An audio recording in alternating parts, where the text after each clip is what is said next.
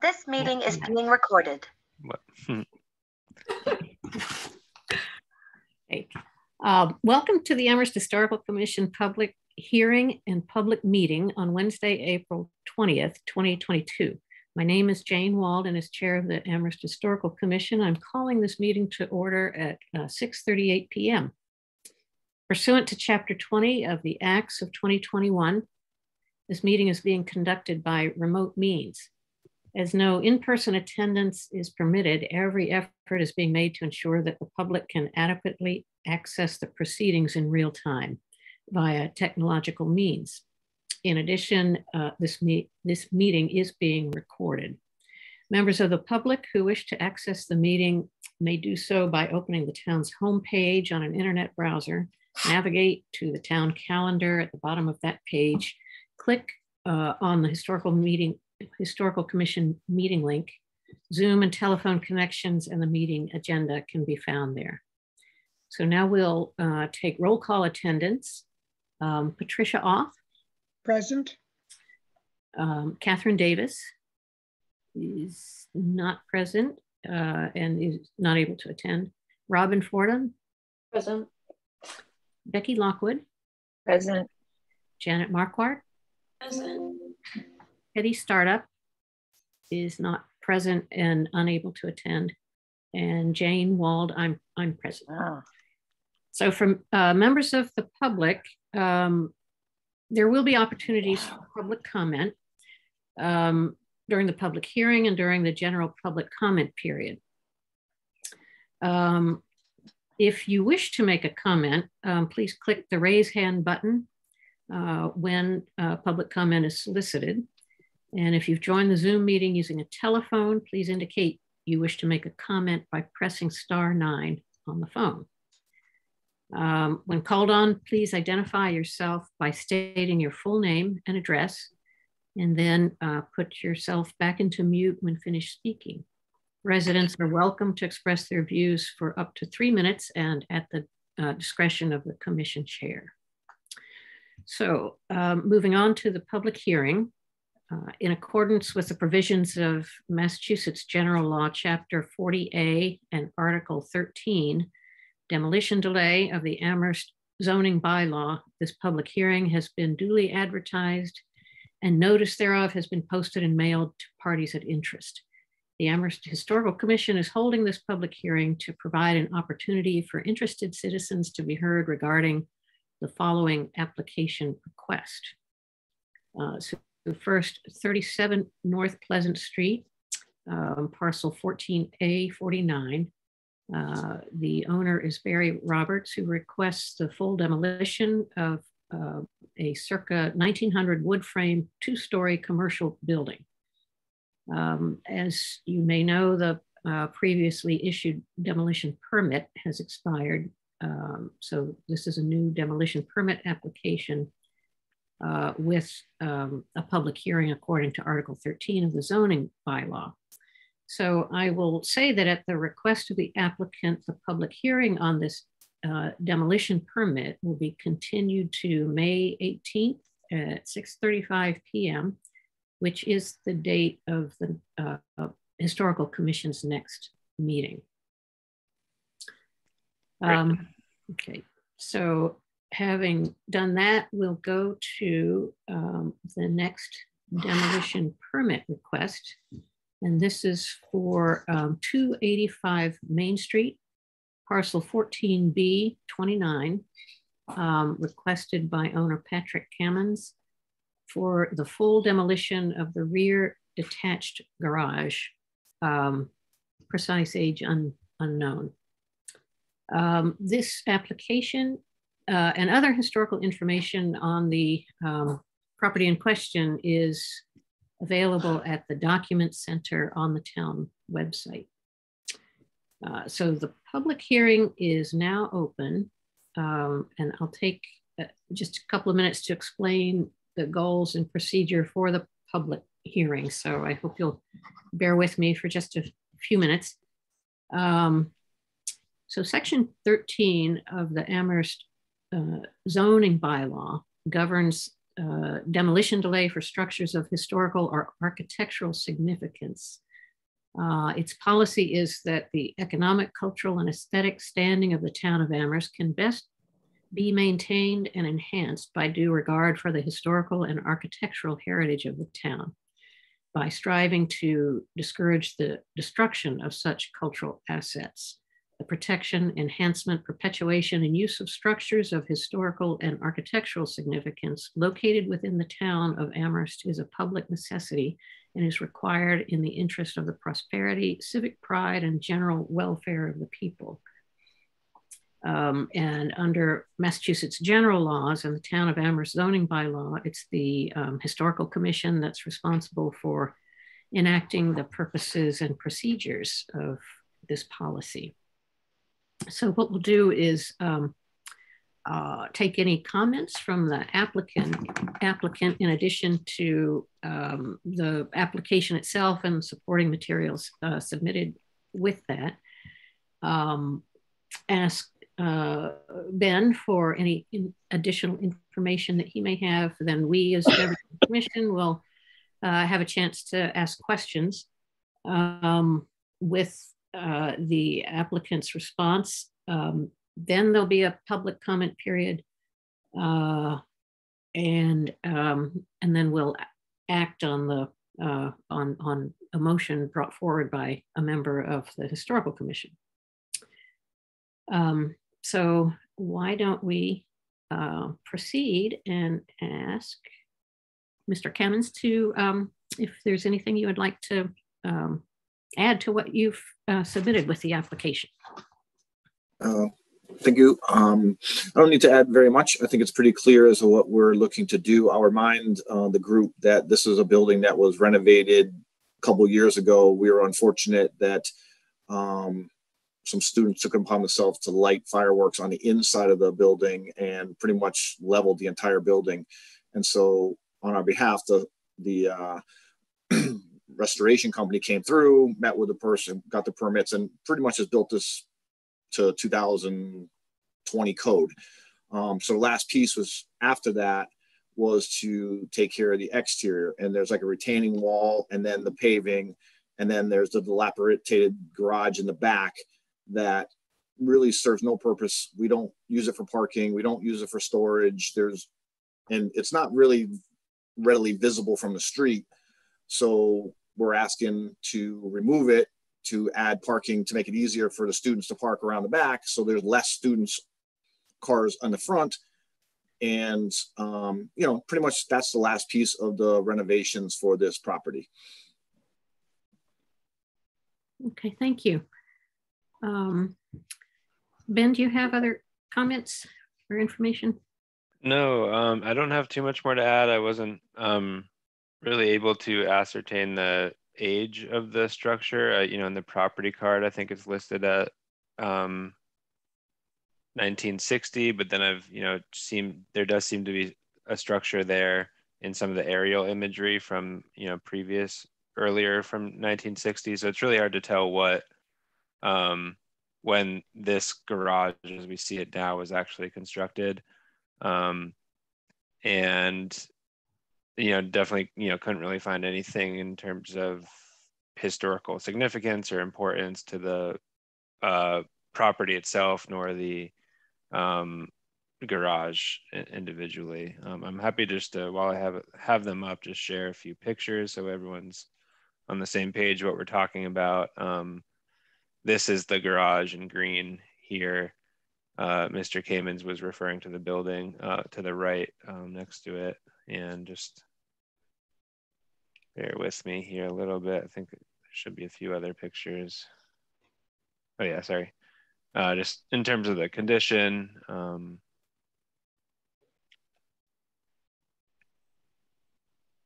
Yeah, and there's one picture. Yeah, this is really what you see from the street. So you can see it a little bit peeking out from the back. This is certainly zoomed in a little bit.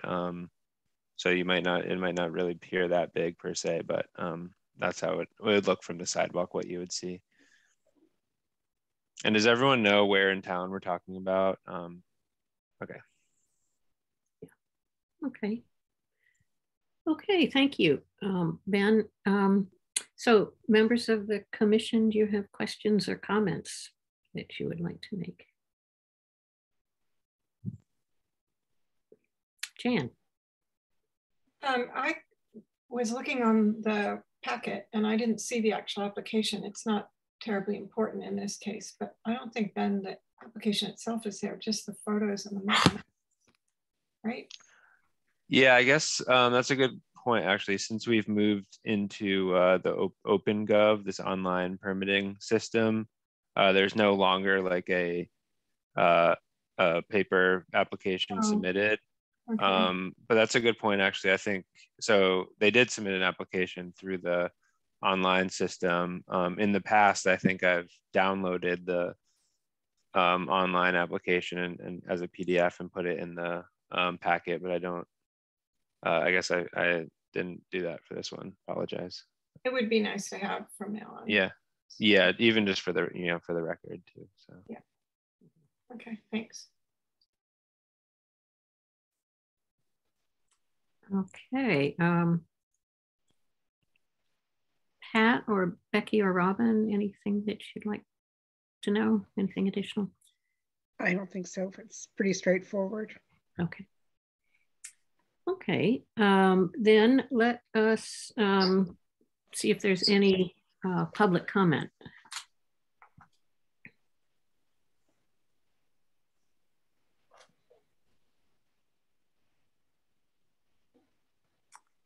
So seeing no hands. Let's see. I think we can then go to a review of the standards or simply a motion. Okay, I suggest we don't need to go through all those questions. I just move that we allow demolition of this building. I second. Thank you. Okay. I would just word it as if that the building is found to be not significant and therefore demolition can proceed. I move that we think we have found the building to be not significant. I don't know, we haven't talked about it, but I'm assuming that everybody, that's what they're feeling, and that we permit demolition. I second. Okay, all in favor of the motion? Are we taking a roll call vote? Yeah, let's take a roll call vote. Sorry. Okay, so let's see. Becky Lockwood. Becky. Yeah, sorry. Speaker. In favor. Thank you. Robin Fordham. Aye. Janet Marquardt.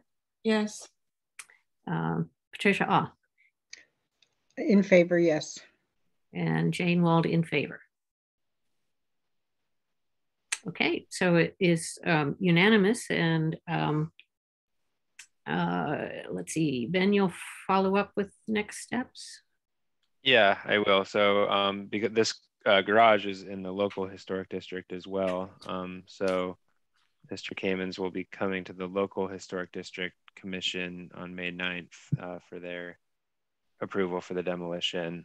But as far as the historical commission is concerned, this demolition can proceed, and then I'll make that note in the OpenGov system, and it's one step closer to getting your permit. So thanks for coming today. I appreciate it. Thank you, Ben, and thank everybody else. Appreciate it. Yep. Thank you. Have a good evening. Thank you.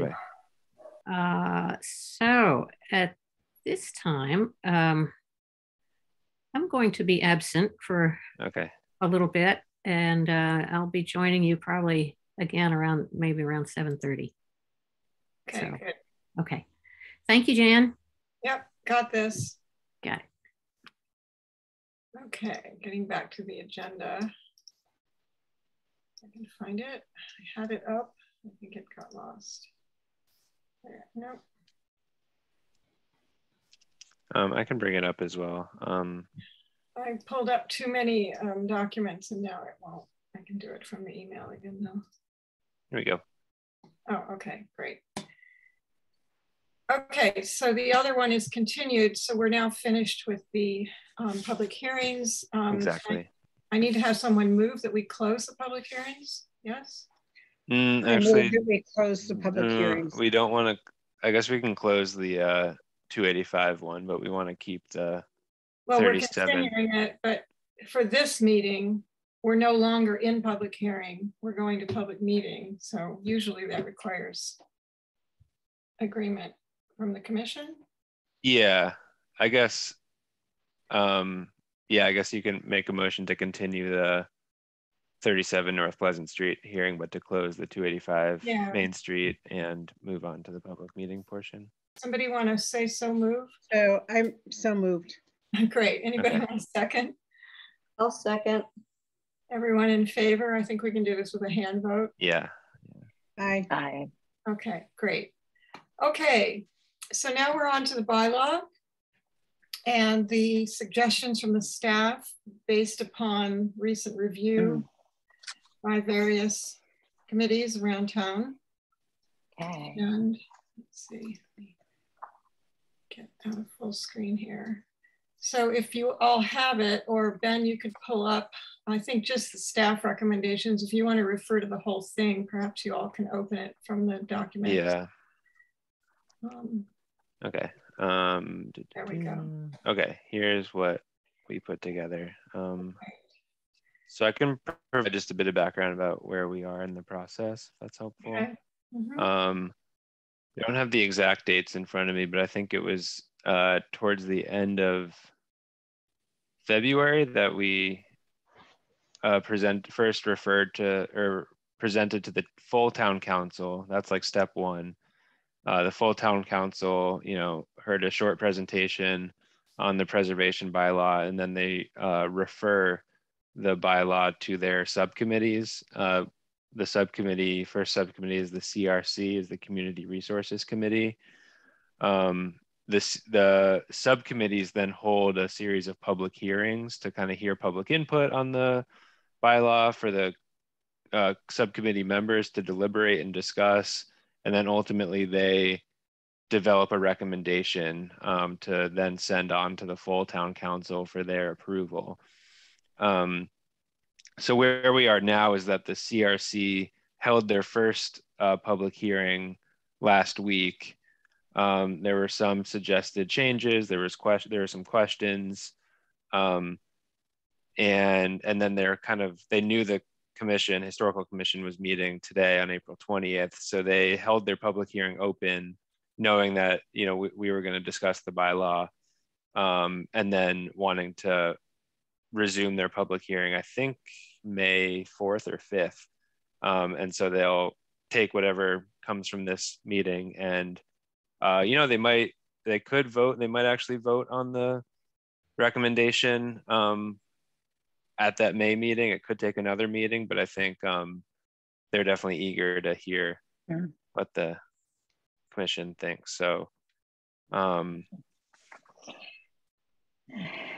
Okay, thank you, Ben. So the staff has gone over 5 points and made 4 recommendations. One of them is to leave it without a change, but maybe we can go 1 through 5 and just. Yeah. And I'd say too, I think what this memo I put together reflects like conversations I've had with my colleagues, the building commissioner, the planning director, Nate. Right, these are not new. We've seen these before. Yeah, and I think the CRC, I didn't share this memo with the CRC. It's in our packet now, so they might see it at their next meeting. But I think some of these concerns arose independently of what staff thinks, kind of were brought up by CRC members as well. And I should say too, I think just stepping back, like the bylaws draft is very much improved altogether. I think we really like this, the 2-step process for determining significance, this new like permitting process where we have an authorization and a preservation order. I think that's a big improvement. I think there's just some concern about some of the finer details of like how demolition is defined and what that means for potential increase in our workload. And we're not looking for more work, I can tell you that. So, but no, I think obviously we want to preserve the intent of the bylaw, but just kind of we recommended some tweaks to, I think, make it operate better. So, okay. So I assume everyone's read the first introductory page. Is everybody comfortable with that? Or do we need to go over it? I'm not seeing a response. Does anybody need to go over that first page? No? No. No. No. Okay, great. So let's move to the recommendations then. So the first one is something that we've talked about since we began this process in 2015. It has certainly spilled a lot of ink in terms of discussion. And I guess I was one of the biggest proponents that we keep it at 50. So, you know, whatever. Now the suggestion is 75. There's been 50, 70, and 75. And different towns have different numbers. How do people feel about the recommendation to increase it to 75 and use the preservation plan to identify the buildings between 50 and 75 in order to just pick out a few that are particularly evocative of that era in town and not worry about every one of them that has worked onto it, I guess is the plan. Right, Ben? Yeah, I think I was just thinking about, like, we have a process coming up with the preservation plan where we hopefully will, work very closely with smart people at PVPC to help us better understand our historic resources in town. And, the demolition delay or preservation bylaw is just one tool in our toolkit for preservation. But it's also the most active one that we're doing on a day-to-day basis, receiving applications, reviewing them. And so I guess for me and for, looking at our work in town hall, I want to make sure that we're spending our time, reviewing and looking at the demolitions of the most, significant properties in town. And I guess my sense is there's a lot, there's a lot of towns, I would venture to guess the majority of houses in Amherst are approaching that 50-year threshold. And just what does that mean for, especially if we're defining demolition as 25% or more of a facade, I think it could just open up the floodgates to a lot of applications that, again, not all of them will reach the commission, but even just to review them for significance. I want to make sure I do a good job and I'm thorough and I'm not just letting them, rubber stamping or whatever. So I guess I just would recommend, I was recommending, we were recommending 75 years as just a way to cut down on the number of applications reviewed and really just focusing our efforts on ones that are, I guess in this case, it would be pre-1947. Yeah. Anyone have specific comments about that? Jan, would you just speak a little bit to your preference for 50 years? I mean, Yeah. I think I'm more in line with you, but I also hear what Ben's saying. Mm-hmm. Yeah, I appreciate what Ben's saying, and I understand the staff as well as the commission time is precious. However, I have a couple of points I could make. One is that in a way, this is just kicking the can down the road because there are a huge number of housing estates filled with houses from the 50s and 60s that are sooner or later, you can't just keep pushing that date.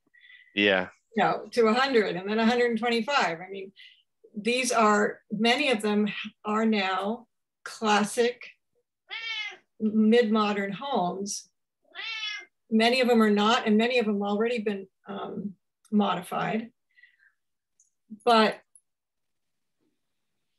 I think I would be willing to agree with what you're saying if we put a caveat on it. One is that we write a definition of what we mean by highly significant for mid-modern, because I think a lot of people discount them as cheap tract homes, and a lot of them are not, they're custom.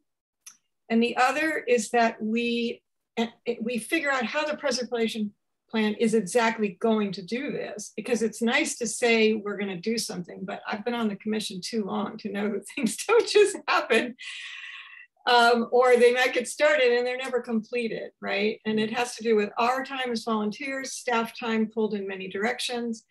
So I think that would somehow need to be in there. And then there needs to be some sort of public awareness program, whether we do it through the newspaper or letters to homeowners or whatever, that lets people know that we are concerned and do take this seriously, and that you might own a home that was built in 1960, and believe it or not, it's now considered historic, you know, or 65 or whatever. It could be even from the 70s. If it's a classic of a type, people need to start thinking this way, because I think people think Victorian, 19th century, maybe some colonial, and that's all that's historic. So. Yeah, that's where I really agree with you, Jan, is the sense that it's, it makes me nervous because it feels like it's trying to fix a point in time where historic resources are significant, and it really does have that sense of trying to pull the preservation into the mid-century modern era. And so I share your concern, and I appreciate your comments. Anybody else? Yeah, I agree, Jan, with you and Robin. I think if we change the threshold to 75 years, we're going to lose the ability to evaluate requests to change homes that were built 50 years ago. And there are many examples, as you said, custom made, you know, that are an example of a particular period of time in architecture. And we might not weigh in terms of opposing demolition or changes, but at least I think that ought to come to the commission. I'm not saying that we shouldn't increase the threshold, because I think in terms of the workload, it's a valid request. I'm just saying that we need to know how to use this preservation plan to identify and make it clear as well to homeowners that this is an issue. Yeah, I'm not entirely opposed to changing it to 75 years, but we also have, as part of this revision of the guidelines, that there would be a small committee of together with the planning department that would weigh in on whether it should go to the historical commission. And that doesn't seem to add a lot of work to have that happen. Okay, yeah, that actually is another recommendation further down, but okay. I agree with you all about the age and the concerns, but I think that there are serious concerns about how to manage this. How will this happen? If we can figure out a way to manage it time-wise and leave it at 50, great. But if not, it may be that we have to at least phase it in and maybe down the road change it if the management can change. Mm-hmm. I don't know. I mean, one option could be that the total demolition only applies to buildings 50 years or older, but then some of these more minor partial demolition projects or removal of features could only apply to buildings 75 years or older. It could be a way to... That's going to be really hard to parse, particularly as another recommendation is about that. Yeah. features. Right. How do you see the preservation plan proceeding in terms of identifying significant examples of that era? Well, part of the scope of work is to make recommendations to the inventory, to both essentially in a way inventory the inventory, kind of give us a status of the update on where we are with the macros updates, but also to highlight some parts of town that are missing, or some, eras that are, underrepresented in the inventory. So yeah, I guess I was just imagining getting some clarity from the preservation plan about where both specific properties, but also generally kind of where there are gaps in the inventory, and how to best carry out. Recommendations would come from the PVPC, from us, from others. Where's the? Yeah, they will come from PVPC as the consultant, working essentially for the planning department and for the commission. So they'll be working closely with. Because I mean, they don't know every property in town, right? There's a vast number of. Yeah, no, I mean, to really nail down, I don't think it's in the scope of work for PVPC to actually be filling out the Form Bs and submitting inventories. I think actually Shannon Wall, she's actually doing that right now for East Amherst, I think, on a separate grant. But I think the preservation plan will at least set the ground framework, I guess, for to probably hire another consultant to fill out the inventories. And actually, I mean, we do have some money remaining for inventory work, so if we could even do it in tangent, potentially. But I guess I would like to see the staff recommendation text include more specifics about how that would work, and that it specifically identify mid-modern as a, very prevalent style in the town. I mean, things like Echo Hill, which wasn't that the first planned community in, I don't know, Massachusetts? Or... It was the first ecological planned. Yeah, community. I mean, there's all sorts of things that send up red flags in terms of what's important. Yeah, I mean, I guess I'm drawing the distinction between in my mind, there's just other tools, and I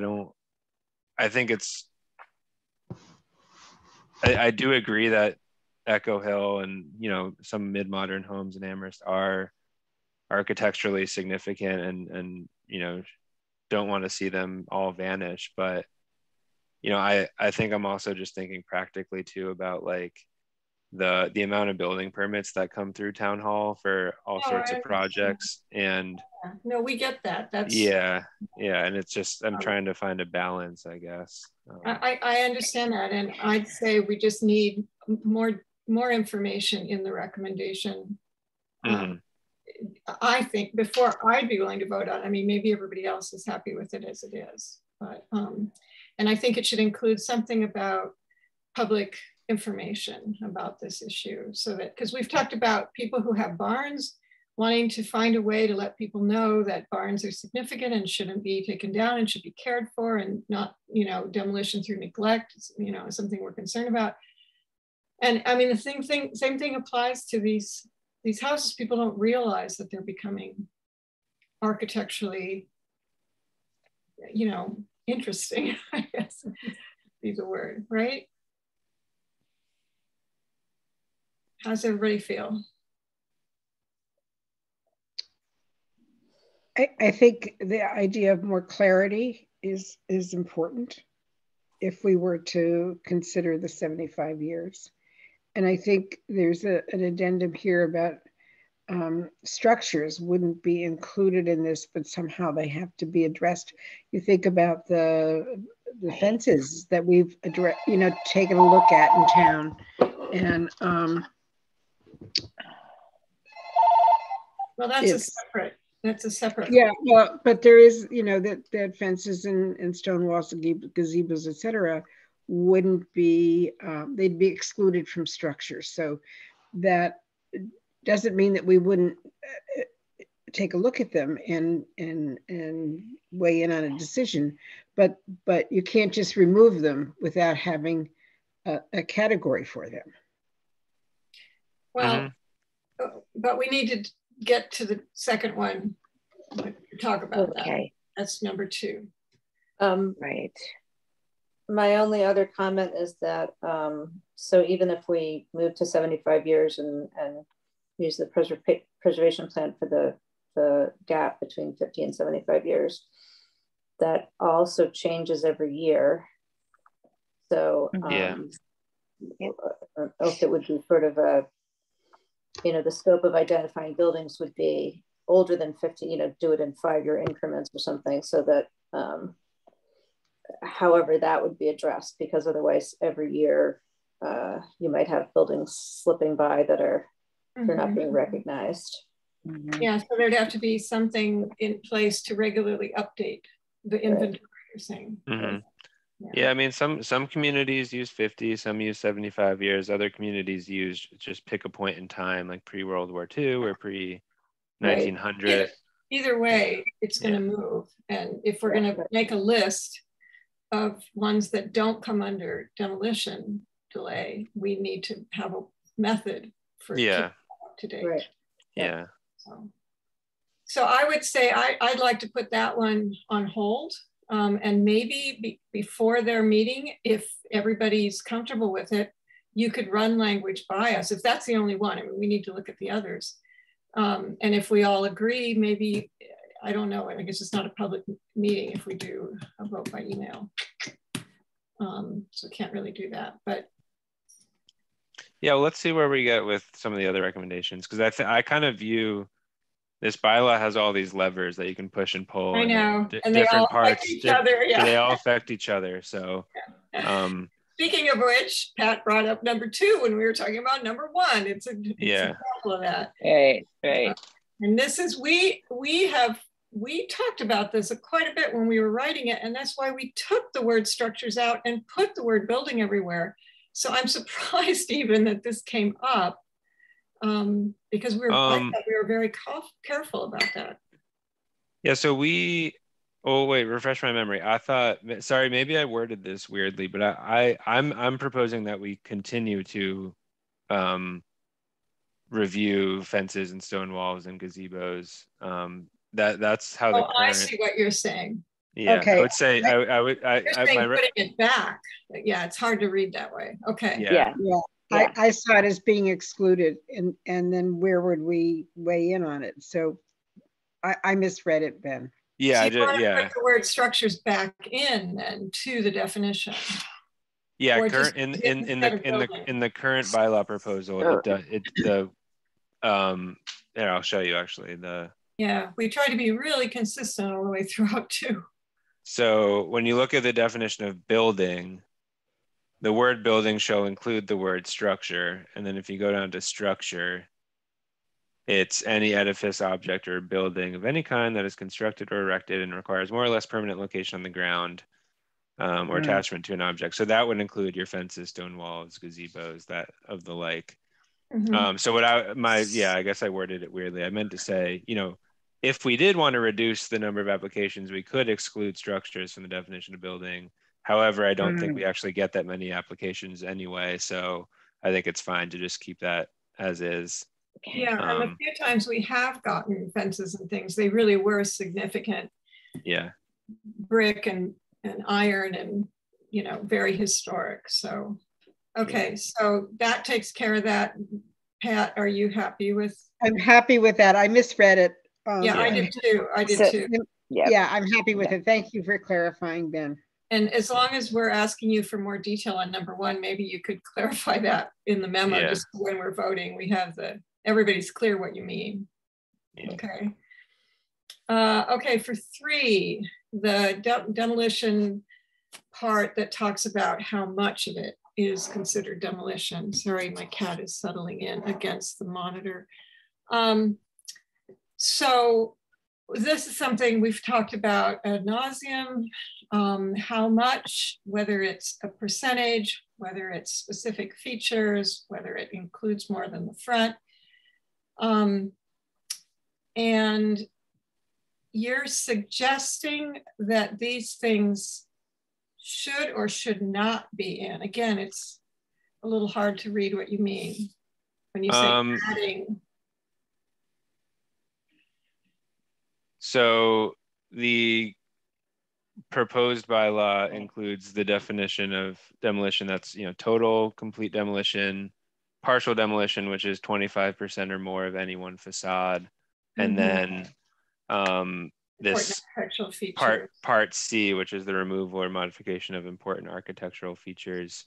So obviously, currently the bylaw is really mostly focused on total demolition. We do look at some, like, I would say, major partial demolitions, which, you know, make, you know, large rear additions, for example, that are being taken down. So I guess my first point is, I think even this 25% or more definition would add, you know, a good amount of work to just application. It would apply to more projects because, you know, 25%. I think it's a lot of other communities use that, and I think it's a good way to capture some major, you know, demolition projects.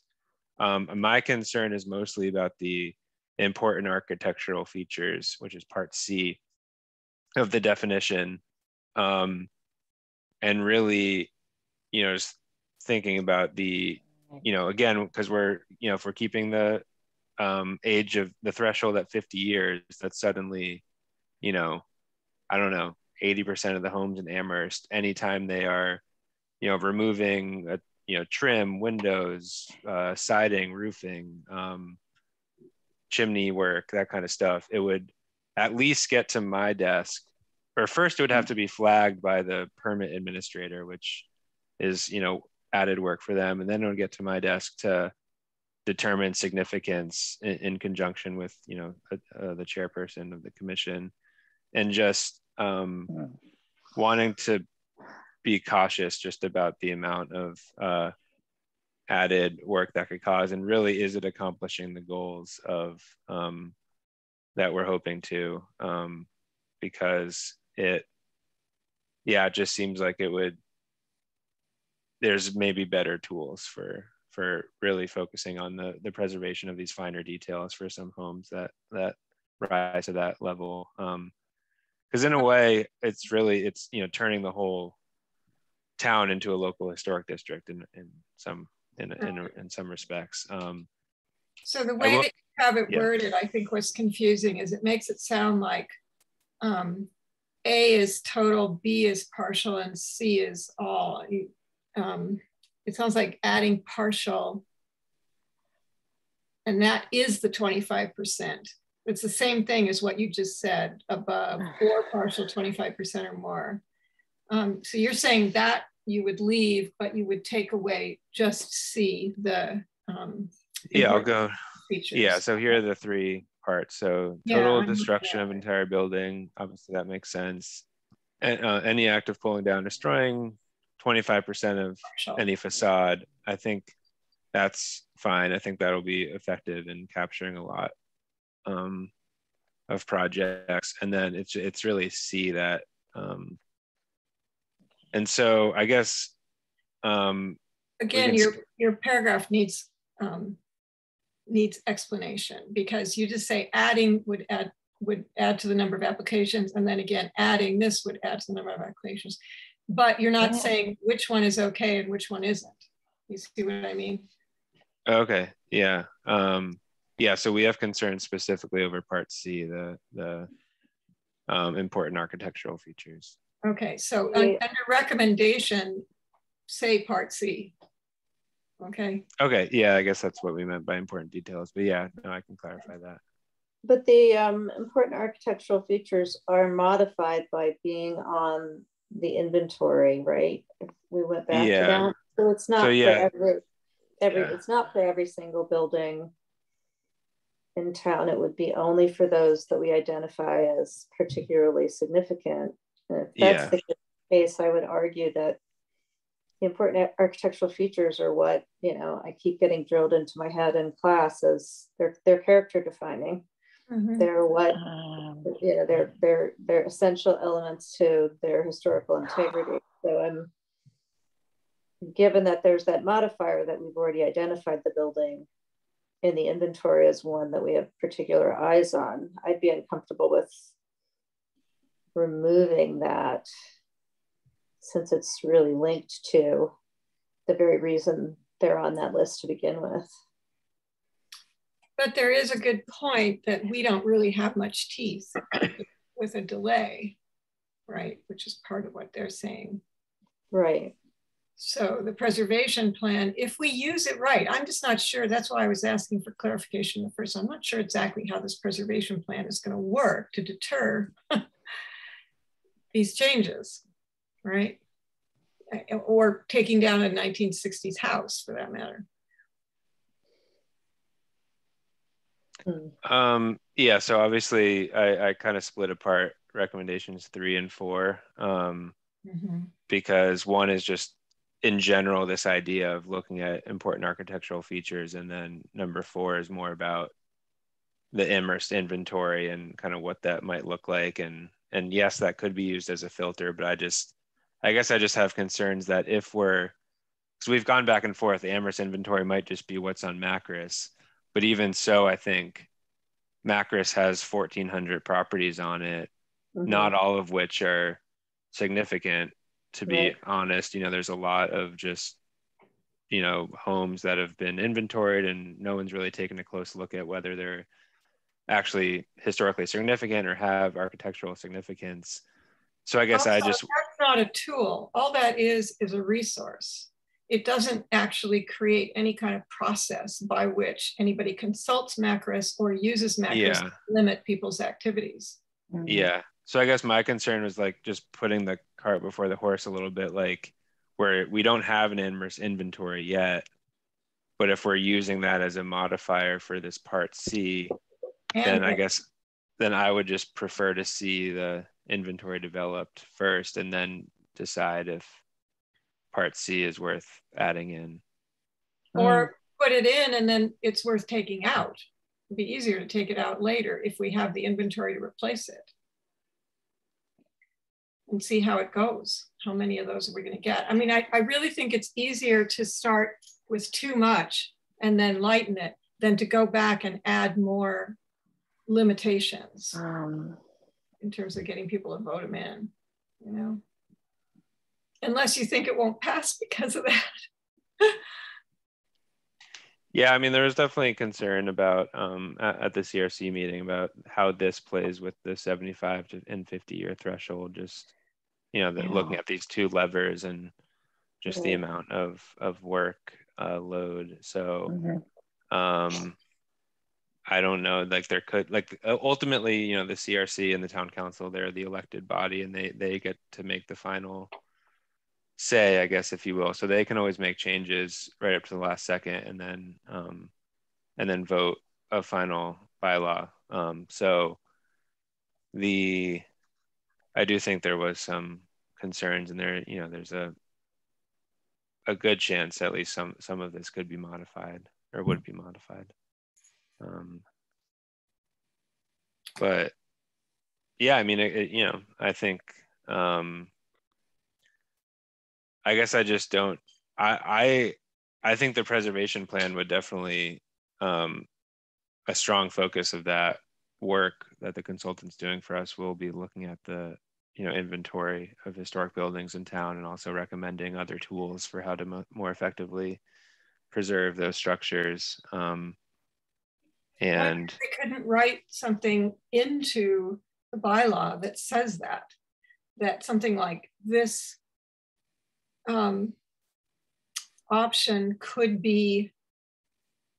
eventually be removed once the preservation plan is written and implemented with tools. Like, put it right into the bylaw so that then it would be easy to go back and say, okay, we have a functioning preservation plan. We have a process by which it can help us keep things from being, demolished or modified.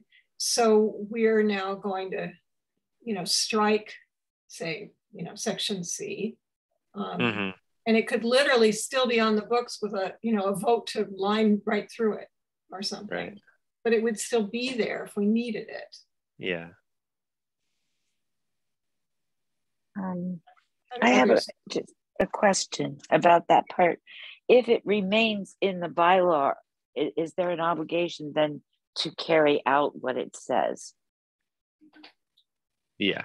Until we decided to remove it. So if we say that right. this could eventually be, then we would go back before all these bodies, however many you need to just modify a paragraph in a bylaw. Maybe it's not as many, I don't know.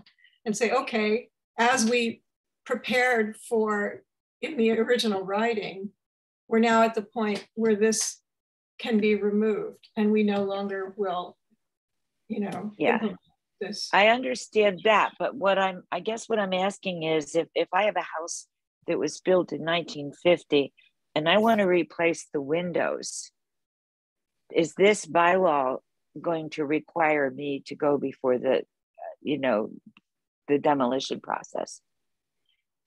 My understanding is right now you'd have to submit your application and then the staff and one designated member would look and decide whether it needs to be reviewed by them. Okay. Yeah, right? Thank you. I just wanted to understand how this will work if we leave it in.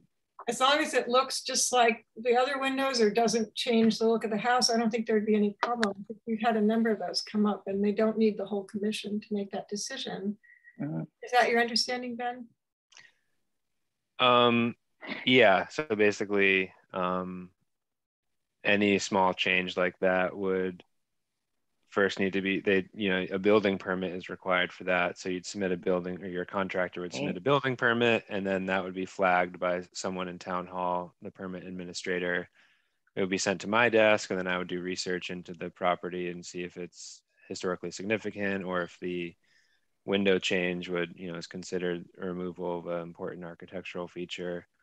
And either then decide to send it to the commission or then to just approve it.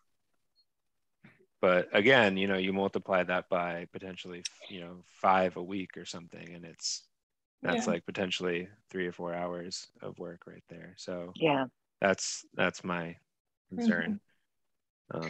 Right.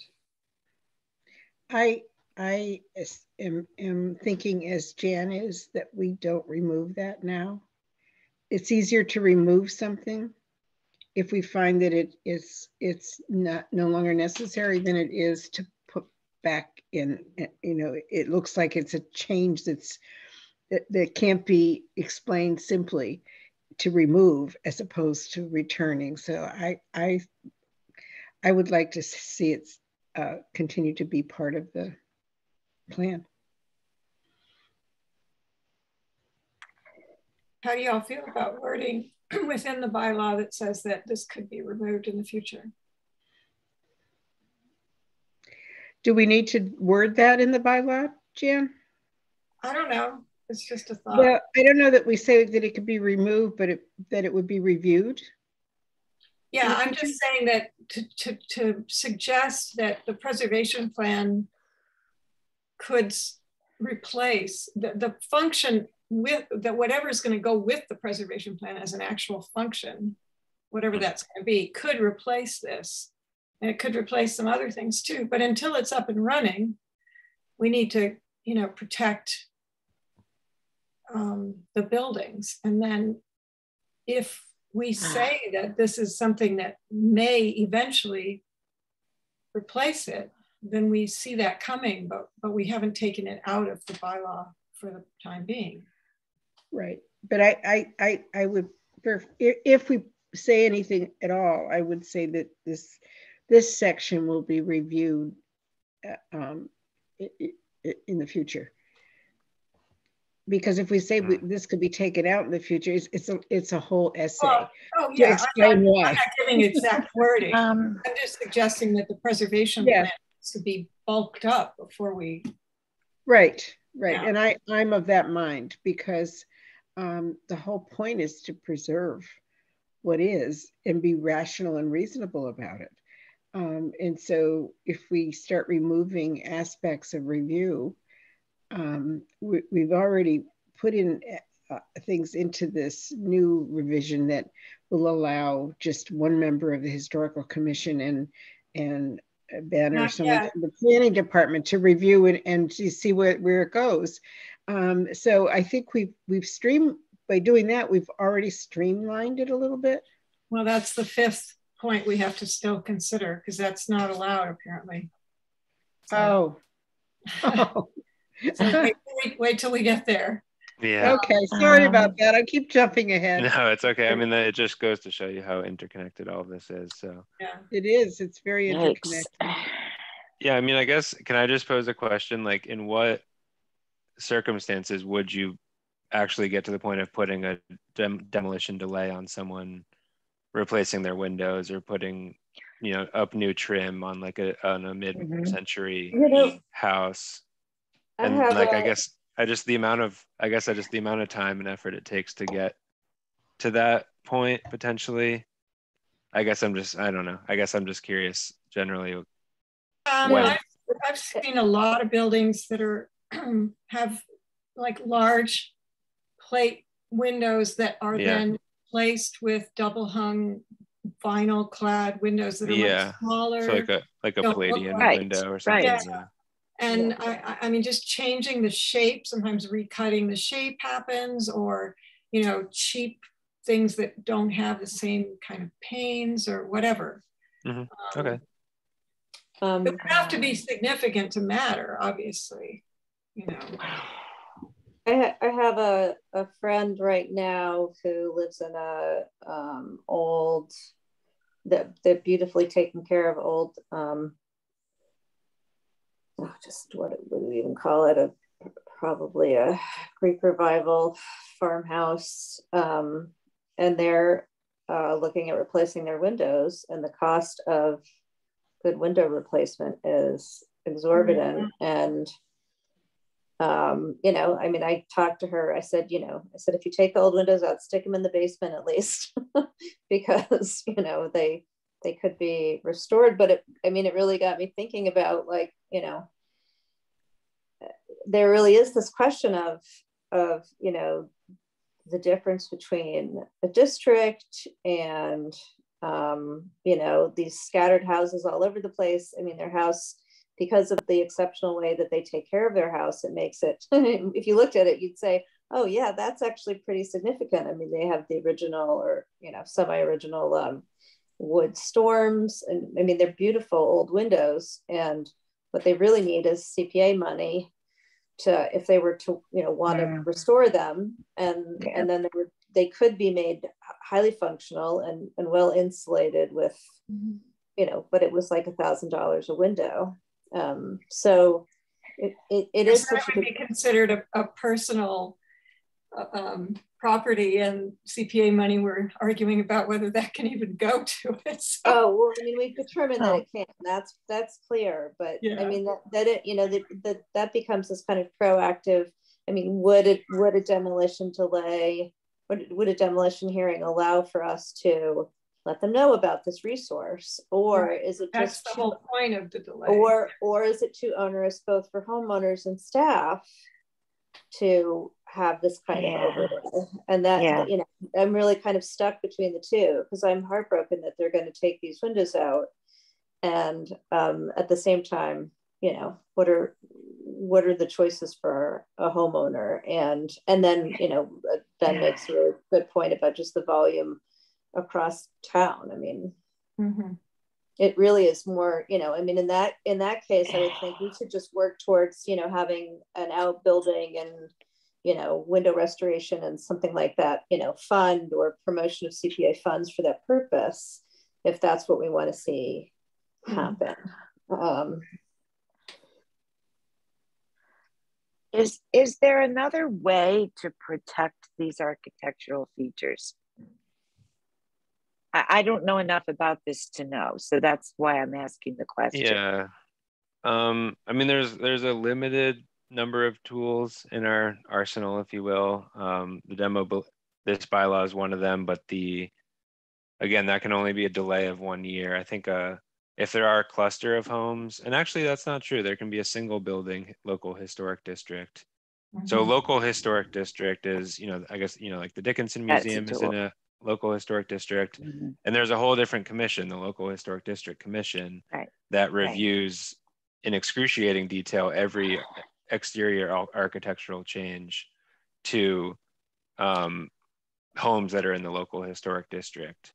So you can put a local historic district around one building, for example, like the Conkey House, for example, or a cluster of buildings like what we have in the Lincoln Sunset neighborhood. And then every architectural change made to those buildings would be reviewed and need approval of the local historic district commission. So again, I mean, that was my suggestion, rather than casting this net town-wide and reviewing every architectural change on the entire town. That's really what I'm thinking. Be more proactive and identify which properties are really, we don't want to see lose those architectural details, and put those in a local historic district. Because I think we already have the infrastructure set up for that with the local historic district commission. Right. And again, they can completely outright reject someone removing their architectural features if they were to strip a house of historic windows, or it's not just a 1 year delay. But the commission, the local district has to be approved by the council, right? Yep. Yeah, you can't just snap your fingers, and get a local historic district. Right. Well, it's not up to the historic commission, so it takes a lot of work. So on the one hand, you've got a demolition delay that maybe doesn't stop anything, but gives you a chance for a conversation, whereas the local historic district takes a lot of effort to kind of get the impetus behind actually seeing that one is valid and then going through the process and getting it approved. So they're different kind of tools. But I mean, I think, like in the case of my friend's house, you don't really see you see it from the road when you drive by, but is that enough, to put that burden on the town staff and on homeowners across town to. And then that also raises the question of how would the preservation plan provide another tool that could be used? There's no clear way that that's going to actually contribute to this solution, right? Well, I think that's the focus of the preservation plan, is really kind of looking backwards at what all the efforts of preservation efforts to date, and then kind of looking at where we're at now and where we need to go, and providing tools and recommendations and projects and implementation guidelines for really how we can improve preservation efforts in town. So but it's all still pie in the sky is what I'm saying. It's not there yet. So that's why I guess we've all been saying all these things sound good, but none of them can replace section C yet, right? Yeah, I just don't think part C is, without the Amherst inventory in place, it's hard to know. I don't really understand what part C is, I guess. And right. Because ultimately, I think reading, I'm going to go to the bylaw for a second. When you look at how this is worded, for buildings listed on the Amherst inventory of historic buildings accepted by a vote of the commission and updated periodically, I think part C actually wouldn't come into effect until there is an Amherst inventory that's accepted by a vote of the commission. Right, and that's the tool. That's what I'm saying is the inventory doesn't provide the tool. The bylaw provides the tool how to use the inventory. It's the other way around. And this is where the inventory has teeth. Otherwise, it just sits there. It's like Bacchus. Yeah. You see what I mean? Yeah, I guess my concern is that the inventory grows to, thousands of properties or something. Well, but it doesn't have to. It doesn't have to. Yeah. Like Becky, your house isn't on it, so you wouldn't have to worry about your windows. Right. Unless it's unless it's going to be the 75-year thing. But even then, it's not listed on the inventory. So the partial features, the architectural features, aren't part of that concern. Mm-hmm. So, okay, so I just want to make sure I understand this, because this is different when I read Part C. If I've got a house that's 80 years old, okay, and I'm going to replace the windows and maybe a back porch that's rotten, and for some reason it's not on the inventory, does this not apply to me then? Is that what you're saying? Yeah, not for the modifying of the architectural elements. Okay. Thank you. Yeah. That's helpful. And that's why I think, personally, I think it's needed in order to make the inventory function. So, Jane, did you want to take that over? That makes sense.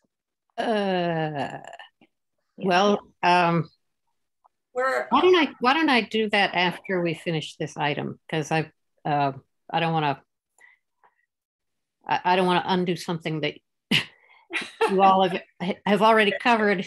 I don't know, we've totally balled it up so much that you can't get much for it. Right. We're on number 5 of the recommendations now. So let's talk about those, and then maybe we can figure out what exactly we want to do. So the last one is the problem with having the 2 people make this determination, both staff and commission member.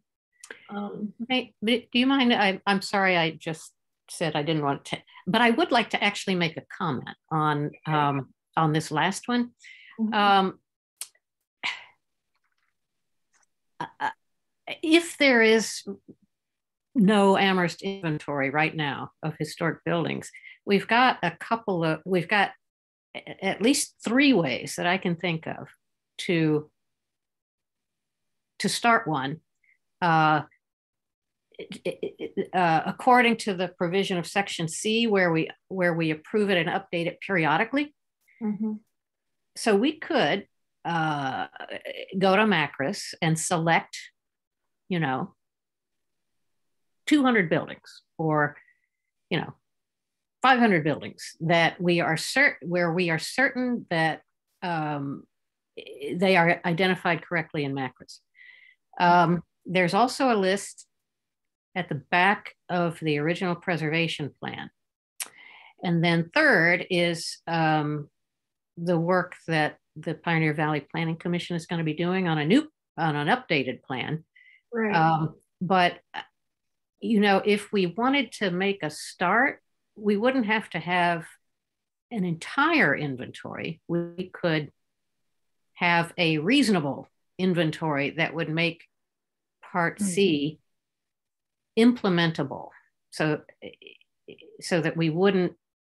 I mean, I guess I'm a little uncertain that gradual approval of different pieces of a bylaw is the best way to go. I mean, in a way, I'd rather have an inventory to start with so that we can activate the mechanism and see how it functions. Yeah, well, what we've been talking about is that there is no activation yet, and we don't exactly know how it's going to work. And so we were just being cautious about taking something out of the bylaw, right? Because the proposal is basically to remove that whole Section C before we know what's going to replace that, or how that's going to work, to actually say take away the whole question of architectural features. But if we were to do an inventory, and Jane, your suggestions about how to organize that in an immediate way are well said, then we I don't know whether you were here as part of the discussion, but Part C actually gives us, if there is an inventory, gives us an opportunity to act on those properties specifically. So maybe at another meeting, we need to talk about how we can implement organizing the inventory. And I think that could be done through our committee. I think it could be done through CPA money to hire someone to do that, to review the Macris and select those properties that are most historic.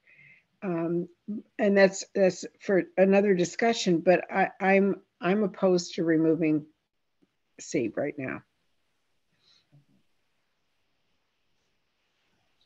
So that's where we stand at the moment. Okay. So let's talk about 5, and then all of them are sort of hanging in the balance at the moment since they're all interconnected, and then maybe we'll decide where we want to come down. Is everybody good with that?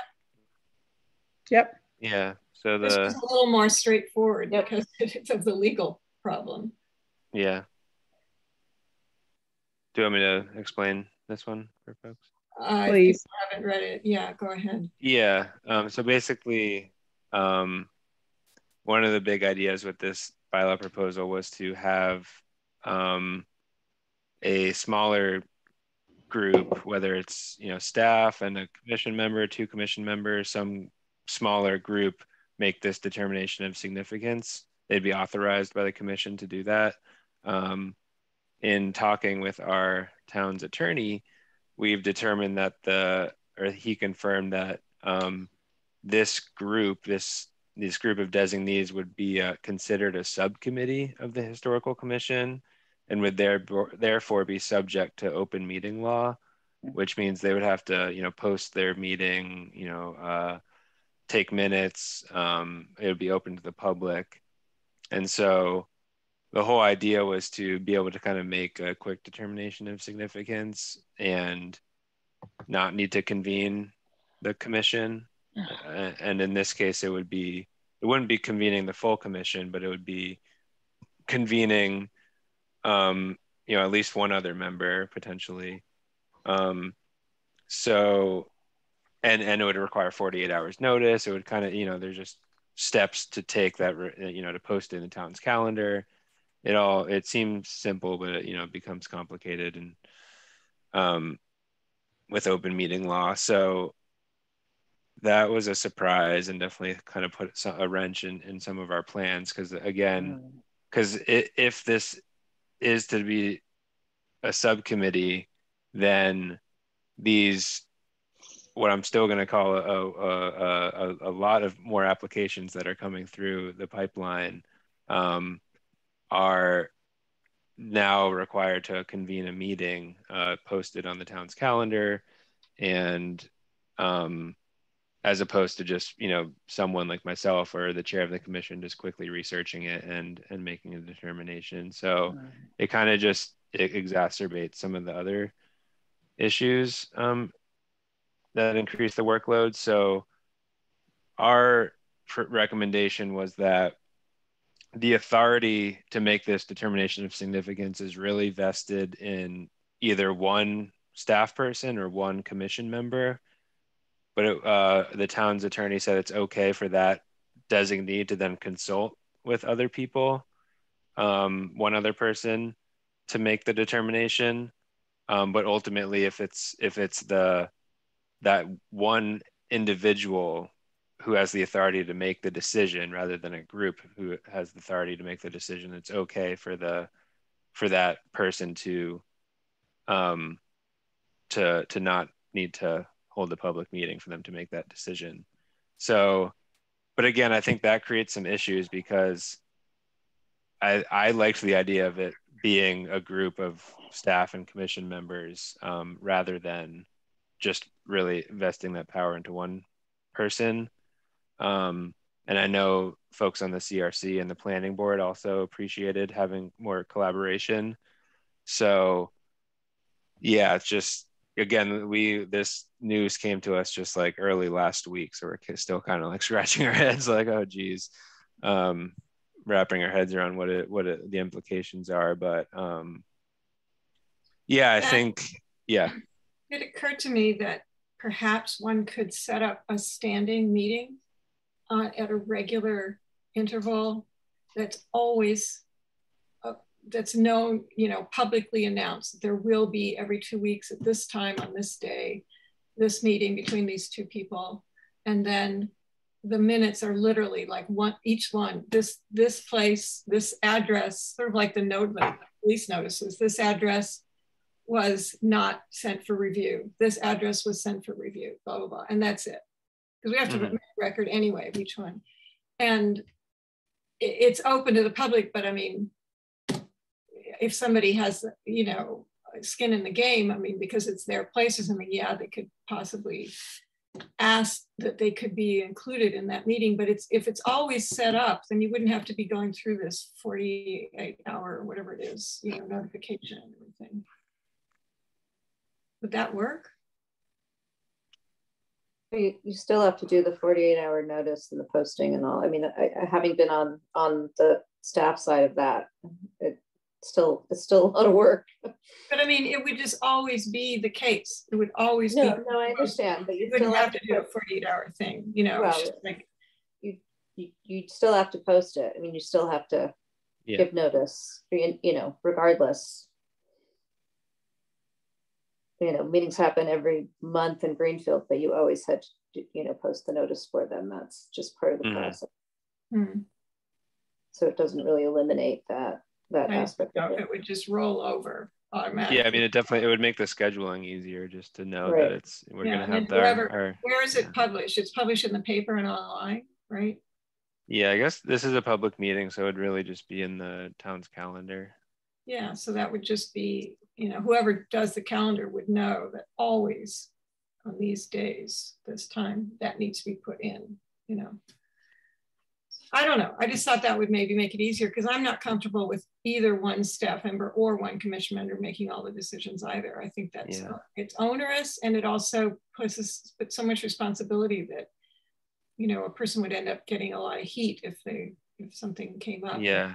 Well, I consulted with the others, and then people say, "Oh, but she broke the open meeting law or whatever." Yeah, yeah. I did I did also suggest a provision that the designee could request that the full commission take on the responsibility of making that determination if it's That's what we've been doing all along. Yeah, but I think if there's projects where the designee is uncomfortable making the decision, then they could kick it back to the full commission too. Yeah, well, that was agreed to, you know, anytime somebody felt like either the two people didn't agree or there was wanted the other members, but it doesn't really protect whoever it is from something they thought was no problem, and it comes back down later that neighbors go ballistic, you know. So anyway, anybody else? At the CRC meeting, and at the planning board meeting also, my impression was that both bodies really preferred to have more people involved, and so I don't know that this that the council would approve this particular proposal. But you know, if we can't do something like this, then we're kind of back where we started with our current procedures. I think if we tried this approach, I suppose the designee should be the chair to address the kind of citizen input piece of this. On the other hand, well, here, tell me if this would work, Ben. If the designee is the staff person and the staff person consults with the chair or another member of the commission, because it's a staff person, could that person also consult individually with another member of the commission?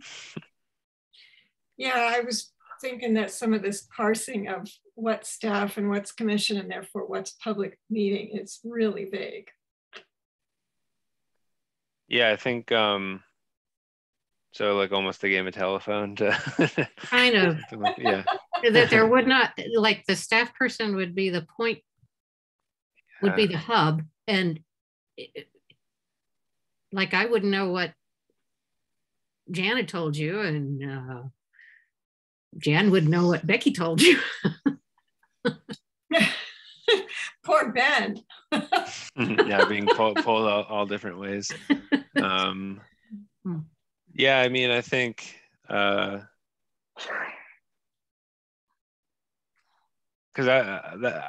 there are sometimes instances where I'll email out, you know, does this require a public hearing? And then I say, don't reply all, and just let me know. So it's not like a deliberation. So I guess something like that could work. But again, I guess I just caution, you know, we're talking without any of the changes recommended, like, I think like, you know, 3, 4, 5, maybe more applications per week just for all these things. So it's like, you know, the idea was to be able to make quicker decisions for the really straightforward ones, and then convene a group as needed, I think, for maybe more complicated projects.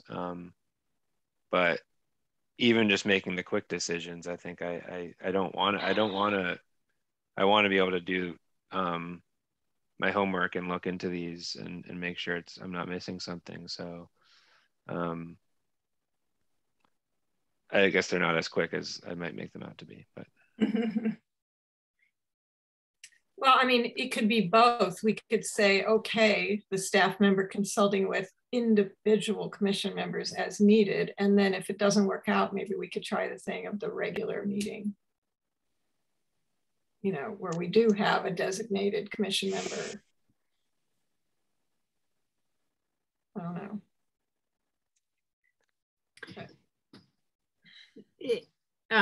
So will this ultimately be decided by the council? Yeah, I think the CRC will probably make recommendations at their next meeting or the one after that. And then the town council will, you know, would likely vote on the version that the CRC recommends, and then they can always make amendments to the bylaw at their final meeting. Okay. But I think, yeah, I feel like something like this last section is, it would be good to iron out, because I don't know if the CRC, they're not as involved in the mechanics of like the bylaw, and so they'd probably look to the commission to figure out what they think makes sense. Well, I think, you know, I sort of think our position should be what is most functional. Yeah. I mean, because a lot of this bylaw rewrite is to create efficiency. And we can, you know, our position can be something like this because it is most efficient and most functional. And then if there's, you know, significant concern about that, then that has to be proposed to us, I guess. So you're saying that you would go ahead with the recommendation as listed there, and if they don't think it will work, let them come up with an alternative. Yeah. And, you know, I think, you know, Ben is right that this news is all brand new. So there hasn't been a lot of time to think about alternatives. And there may be other committees and commissions that have to deal with something similar, and it hasn't gotten to them yet. So that, you know, if they have if somebody's going to have a better idea, we don't have quite the benefit of just copying them quite yet. Maybe Ben, change the wording on the second line where it says to encourage the designee to consult with the other person. Maybe instead of that and the parenthetical phrase after it, to say to consult with the commission members as needed, individual commission members as needed. Does that make it clearer maybe? Yeah. So. And that way we are stating, I mean, I think everybody pretty much agrees that the staff member should be the one who's the hub, right? Not a member of the commission? Or does anybody have an issue with that. I think if it's a member of the, well, this is sort of a two-part thing. Oh yeah, if it's a member of the commission, we consult with another member, then we're getting into the open meeting issue. Yeah, got it. Okay. Yeah, I guess in other towns, I think in Northampton, for example, their bylaw, they have the option, they can do all three. Essentially, they can determine significance at the public hearing. They can do it as a subcommittee at a public meeting, or they can designate authority to one person to make that determination. And so but I think in talking to Sarah, my colleague over there, she said that they almost always just do it at a public hearing because they don't get as many applications because they have a narrower scope, and two, they just know that they would get flack if they weren't doing it in a public forum. So again, I think because we have more applications coming, a public hearing wouldn't be practical. Even a public meeting. Yeah, public meeting would be, almost meeting every other week or something. So. Okay, well, is everybody comfortable with 5 if it's rewritten that way? I think if it's rewritten that way, and if it's legally appropriate, yes. Okay. Hey, we got one, Ben. Yeah. Okay. So Jane, just to bring you up to date on number 1, changing the threshold from 50 to 75. We talked about it a long time, and we'd like more information in the recommendation, more specific steps to take that would help the preservation plan function to ensure preservation. So I can't even remember what the points were anymore. It was to make sure that there's public information that goes out that lets people know that the age of their house is at or over the threshold, that we come up with some sort of signifiers of what is significant about mid-modern architecture so that we can start to identify them with some definitions rather than just higgledy-piggledy. We talked about the fact, or at least I talked about the fact, and everybody agreed that this is just going to keep pushing.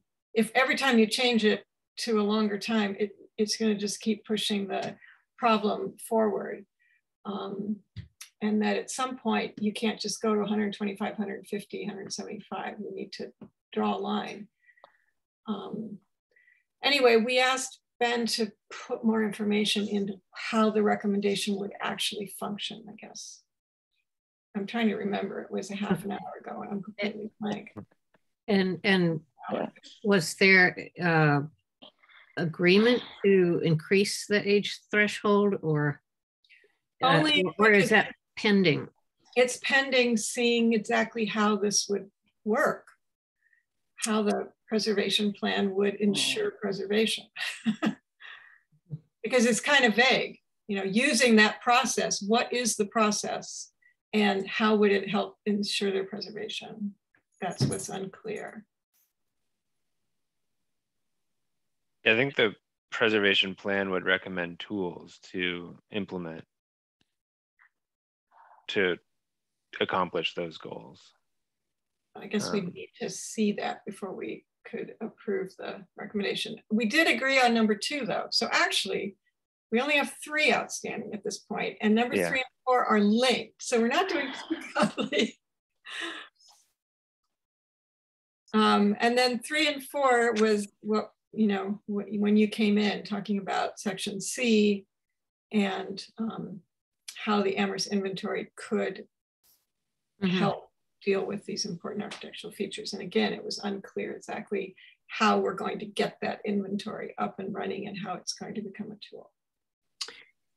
Okay, so thank you. The only thing I'll say about number one, the age threshold is nearly everyone who spoke at the CRC meeting was concerned about that.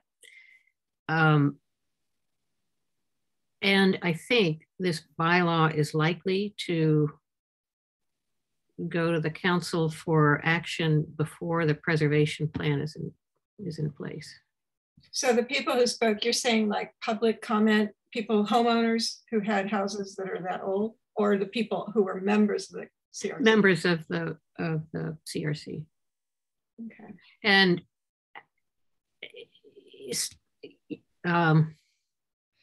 so I did discuss the mid-century architecture piece and sort of brought on an example of buildings at UMass, which of course we wouldn't review anyway. But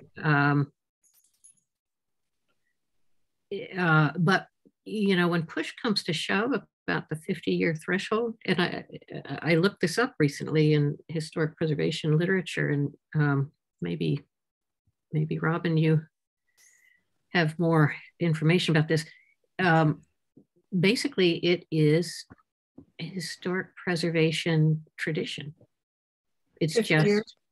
Yeah, 50 years.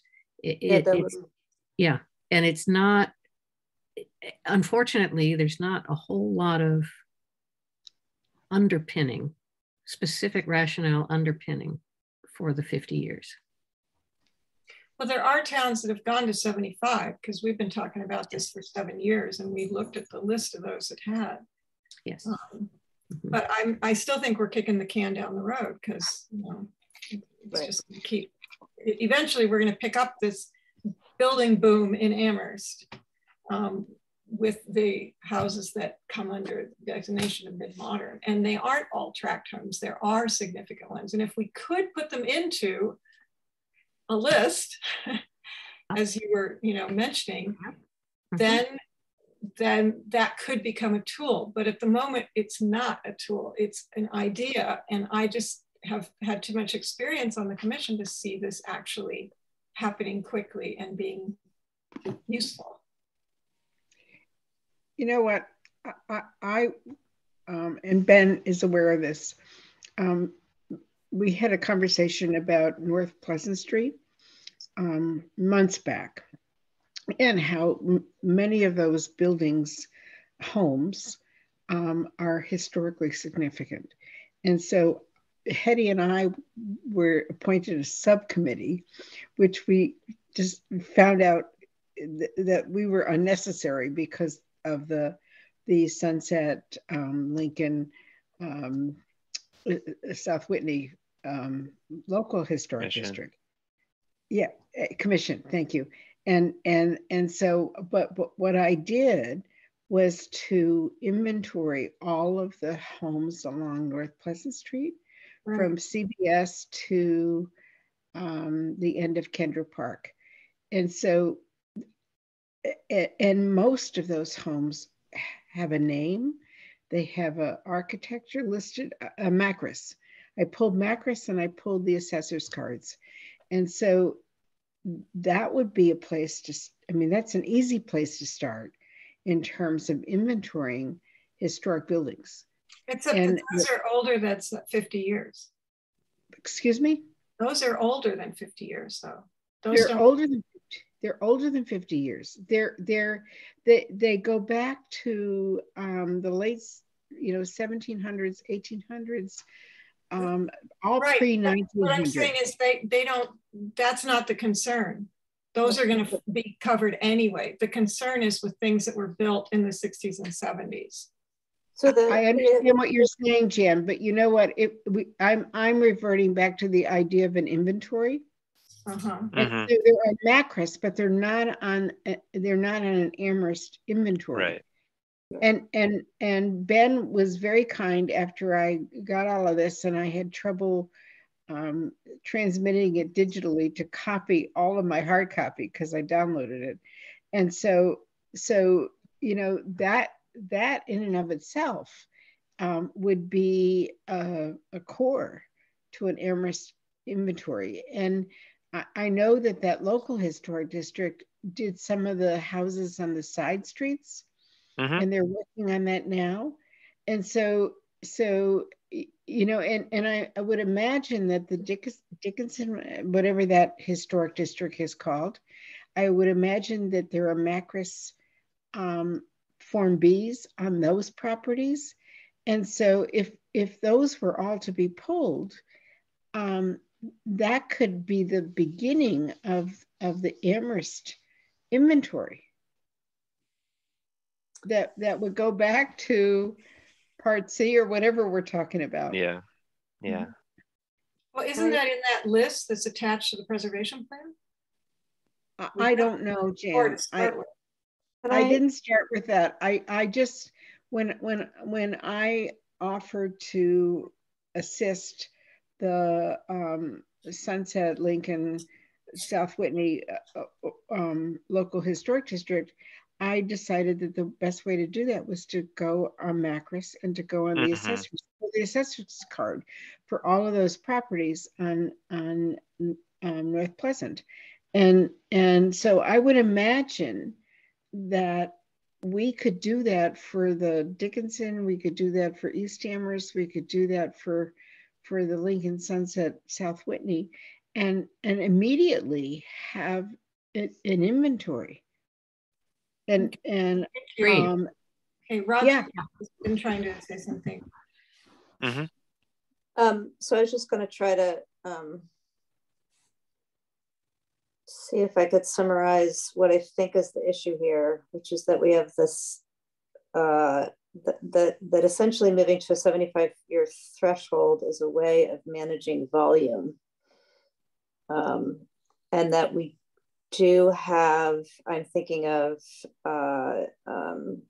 Jan mentioned Echo Hill, there's the neighborhoods on East Pleasant Street, you know, the small branch communities out there, and you've got Orchard Hill, I think that's another big one. So this is the concern, and obviously those that we have this volume of properties that are historic but aren't necessarily significant. Like that's the issue, and how we develop this process to not overwhelm both the commission and the town.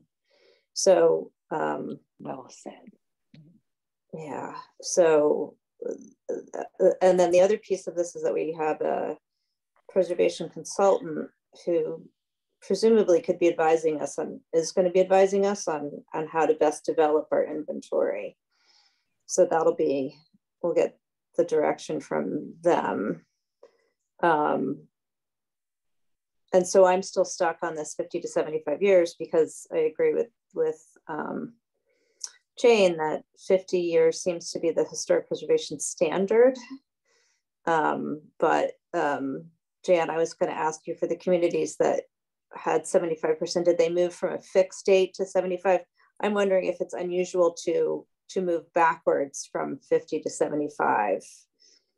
You know, to go from something that's a little more restrictive to less restrictive. You mean from 75 to 50? No, that would be more restrictive, right? Going from 75 to 50 would create more properties that you have to deal with. So that would be more restrictive. Exactly. Yeah, and I think that move among those was to go from 50 to 75. And that just to make management. Exactly what we're talking about. Okay.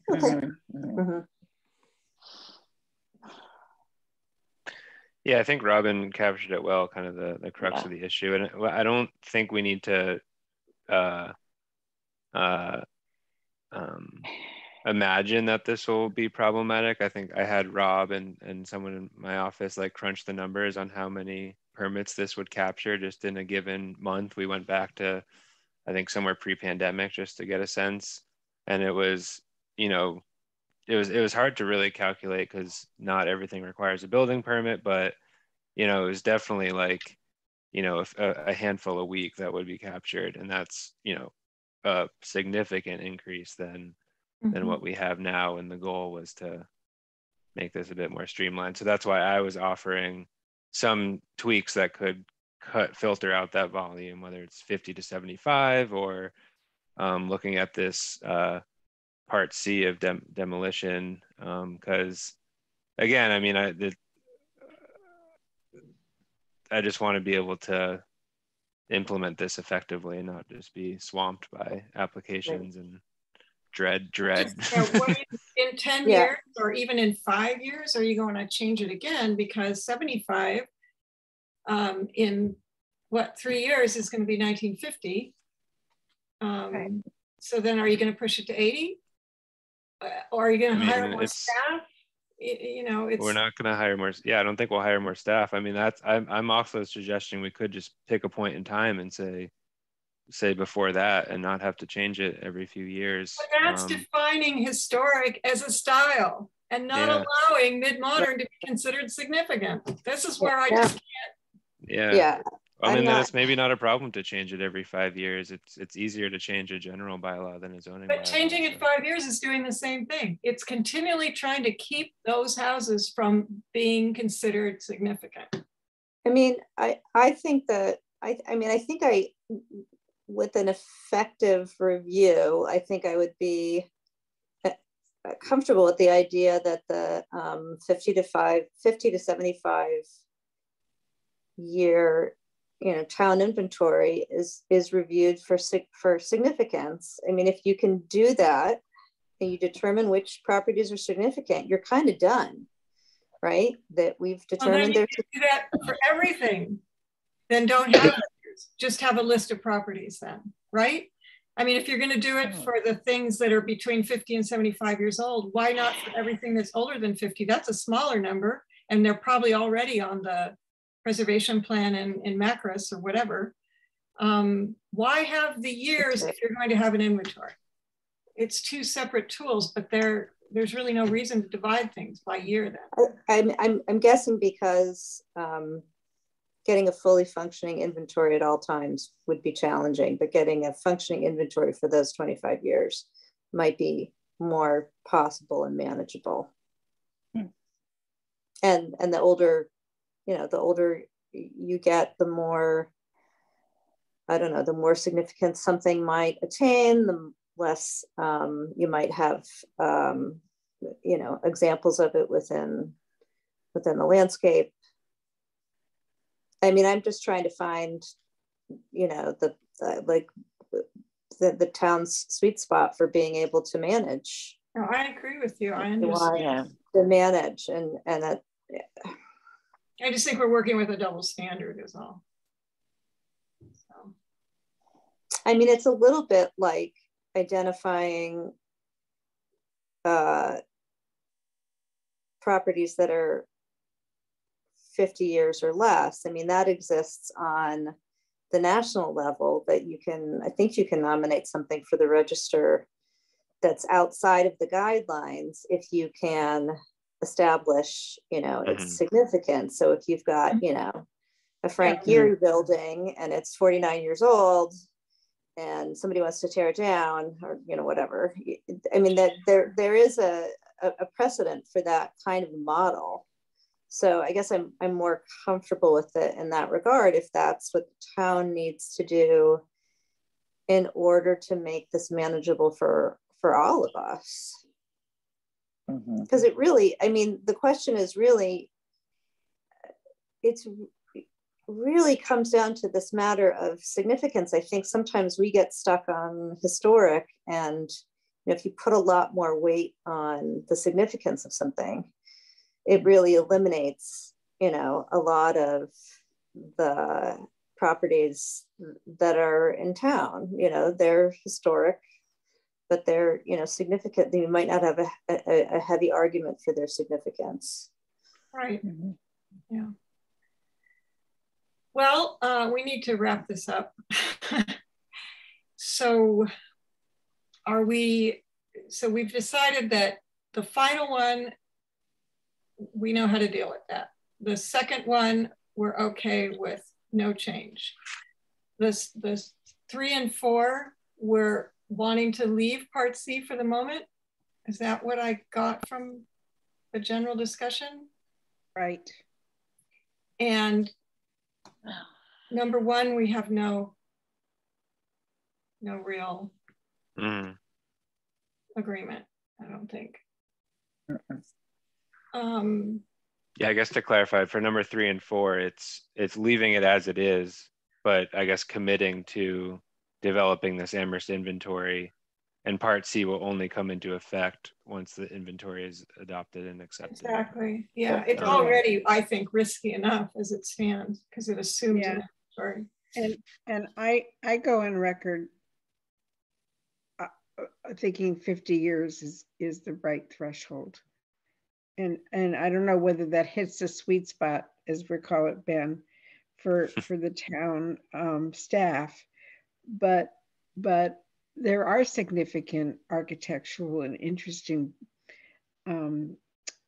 structures that have been built, you know, in 50 years ago, and it's to us, to some of us on this commission, it's in our lifetime. To you, it's not, but to some of us it is, and we can't not pay attention to that. Well, again, it depends upon it either depends upon the development of the inventory, or we leave it at 50. Right? Right. And maybe once the inventory is developed, the staff pressure will lessen. I think developing the inventory needs, the Amherst inventory needs to be a high priority for us. Jake? Frankly, I think it has to be, in a sense, it has to be the highest priority, because I don't think this town is going to accept 50 years, really. I mean, if they're going to have a chance to review it and choose between 50 years and something else, I really don't think that the council is going to approve 50 years. So I think that, and besides that, I mean, so let's think for a moment about the threshold, but also about the way this bylaw is written. The threshold and the inventory are two different things, right? So, and they serve two, at least in the bylaw as it's written, they serve two different purposes. However, the inventory can certainly be used to include buildings younger than 75 years, younger than 50 years, and even younger than 20 years. But I don't think we can do without an inventory. We've got to get started on that. We need an inventory. It's my opinion that is the highest priority right now. Right. And whatever we have to do to get this passed. We can start with that list that's appended to the preservation plan. Right. Because I went through that and compared it with Macris. Remember when I was years ago, I was doing that, and it's not that far off. Obviously there's a lot more on Macris, but it's a pretty good list. Yeah. So we started with that and then worked it up. And then add to it. But I think it has to be a high priority because it's essential to this whole preservation plan. Okay, so if you think they aren't going to go for 50, what are we going to do? I think, well, my opinion is that I feel like the sweet spot is 75 years plus an inventory. And then in 5 years, we can point to the inventory and say we don't keep changing the years?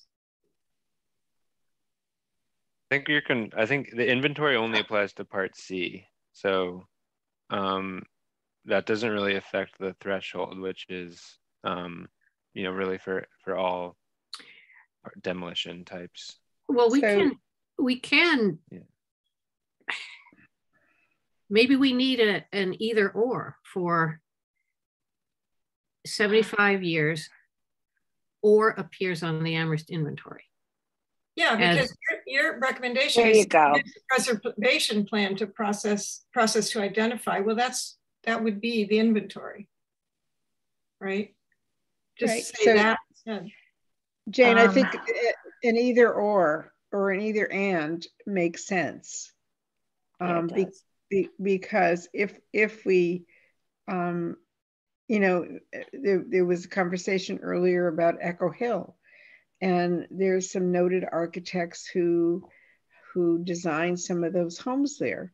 And I think they probably fall in the 75 or don't.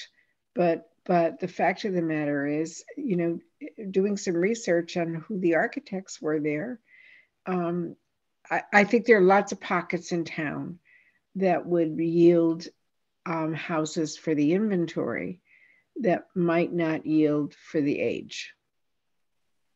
Right. Right. And then, so yes, so we can have an either or as the, like the basic threshold, but then it's the inventory that's operational for Part C. Right. Right. Is this making any sense to you, Ben? Yeah, so basically, yeah, the inventory is operational for Part C, but then the first threshold is 75 years old, or if it's on the Amherst inventory, and the Amherst inventory could capture properties that are, you know, less than 50 right. years. Yes. Yeah. Right. Okay. I can see that. That's good. I just felt that without that existing, we're creating a period of however long it takes to get it in place as a loophole. But I think we can, if creating an inventory is our priority, I think we have lots of resources already in place to do that. well, we need people who are actually going to do it, though. I mean, saying That's my question. Who will do it? Who does that? Well, you know, we can use some CPA monies, but I pulled all the Form Bs for the Sunset Lincoln South Whitney, and it's easy to if you have an address. Yeah, but that's a really small section. No, but it's, if you were to go street by street and check Macris to see what's there, it's possible to do. But most of these houses aren't on Macris. Right. It's clear. Well, it's a question of identifying which one should be on Macris. Yeah. Right, and then you have to drive up and down the streets. And that's where we need CPA money for a consultant to do that. And that's next year, Robin. That's what I was going to say, that we should focus on CPA fund. That's exactly one of the things that CPA funds is allowable for, is developing inventories that help the town manage its historic inventory. I mean, it's historic resources. It's right there. So that is something that we can focus on, so that it's not a question of the town doing it and having the time or the volunteers on the commission, that it is paid for. We pay for a consultant with a defined timeline. So we apply in October, we get the money next year, and then we hire somebody. So it's going to be over a year before this even gets started. I think that I think that we actually do. I mean, we could, within 2 months, we could approve entries on an Amherst inventory of structures. We could do that right away with at least a portion of the list that's in the appendix of the preservation plan, or a certain number of structures we pull from Macris, just like Pat is saying. There is a starting point. We can start the inventory. Some of the finer points can be covered by CPA funding for a consultant. For all the things that are older, I mean newer. For newer, or for things that have not been identified correctly. But I don't think it's all or nothing. I think we can start. That'll give us a tool, especially for the significant structures.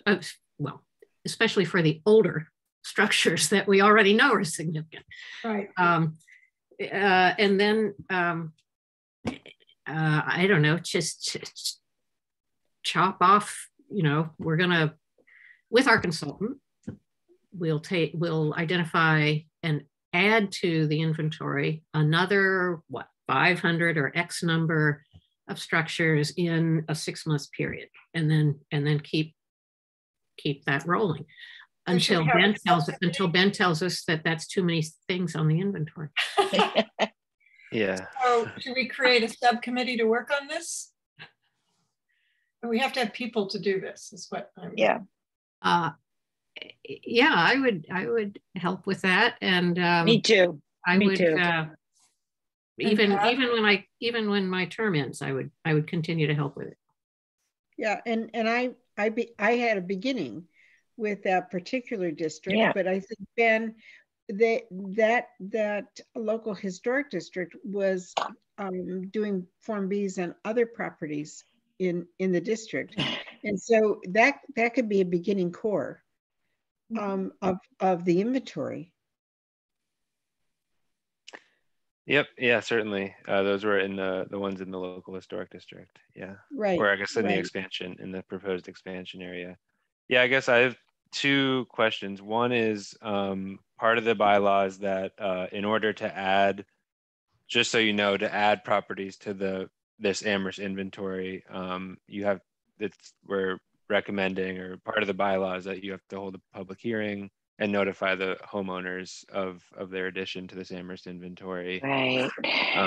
And then also, yeah, I guess I would just caution against just assuming everything on Macris should be included on the Amherst inventory. I think I want to get away from just assuming Macris is the holy grail for all things historic, because there's a lot of incomplete forms and just, outdated stuff on there. And I guess I feel conflicted because I want there to be a robust, complete Amherst inventory of historic resources that includes, is complete and includes, potentially thousands of properties. But I also have serious concerns about what that would do for this Part C of demolition, which I think the Amherst inventory should really only have like 50 to 100 properties on it to really make that manageable.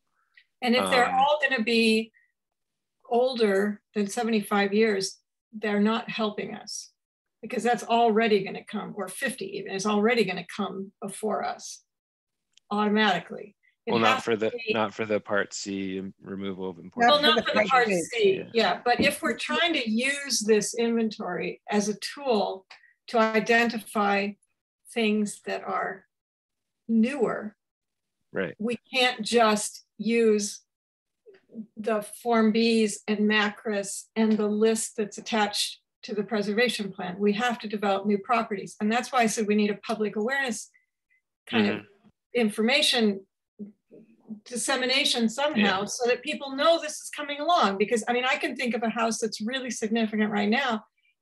The friends who own it, if I say, they just added an addition. If I say to them, from now on, you do something like that, your house is not just yours anymore, it's the town's, so we have to explain to people ahead how this is going to work, because they are going to all find out that they're being listed.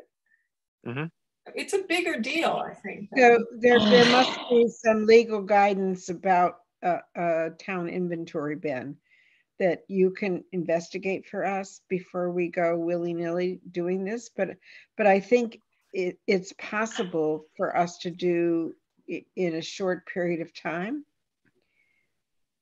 And particularly accessing Macris, but there are properties that are 50 years. 50 years brings us to 1947. So there are properties that are might not be on Macris at all.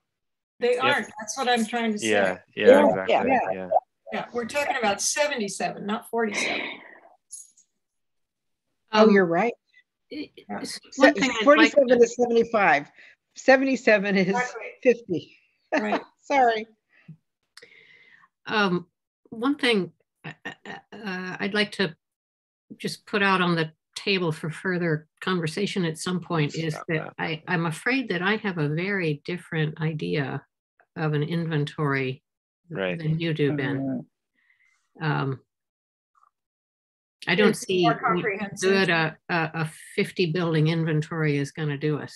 Well, no, that's what I'm saying, Jane, is I want there to be like a complete, robust, full inventory, but I worry what that does to part C of demolition. Yeah, okay, yeah, I understand. Yeah. Yeah.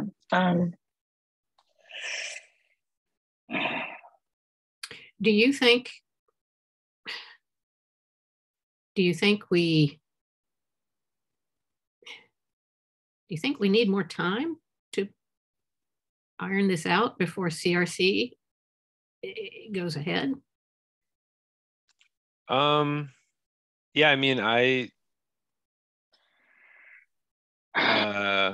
it depends. Yeah, I don't know if you guys think more time would help you process it more and come to a conclusion, or, you know, we can just, I've been taking meeting minutes, or if you guys wanted to write a memo, you could share your thoughts with CRC and then let, you know, ultimately it's their decision, I guess, but another option might be to limit the list of things in section C that we call important architectural elements. So take out something like stoops and windows. Yes. Yeah, agreed. I would agree with that too. Yeah. Yep. That might help, and then it wouldn't cause so many flagged buildings. We could have a robust inventory, but there'd be fewer times that the building inspector or the building commissioner, the staff, then would have to send it over for consideration under C. Well, I think windows are important. Stoops are less so. Porches, chimneys, fences, I would take out. Stone wall, I don't know, and similar elements, you know. And walls, I don't know what you mean by walls. Is that the same thing as stone walls? Because the walls of the structure are part of the 25%. yeah, but I mean, it could, walls. yeah, walls, roof structures, doors, windows, stoops, porches, chimneys. Here, I'll bring it up. Yeah. Fences, stone walls. Yeah. And similar elements, except for replication or reconstruction. Oh, yeah, it does. Okay.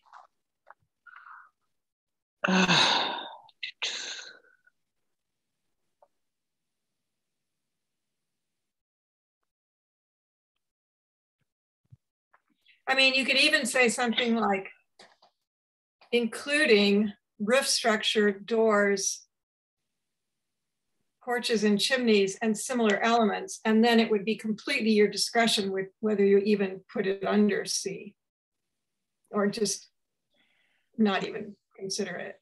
Yeah. Is there a way to make that more general? Because 25% is B, and if C could be just more general, not included somehow in the 25%. Does that make sense? So that we don't have to sit here and say each element? Well, yeah, but then it becomes our job, I guess, to determine what to send to the commission. Okay.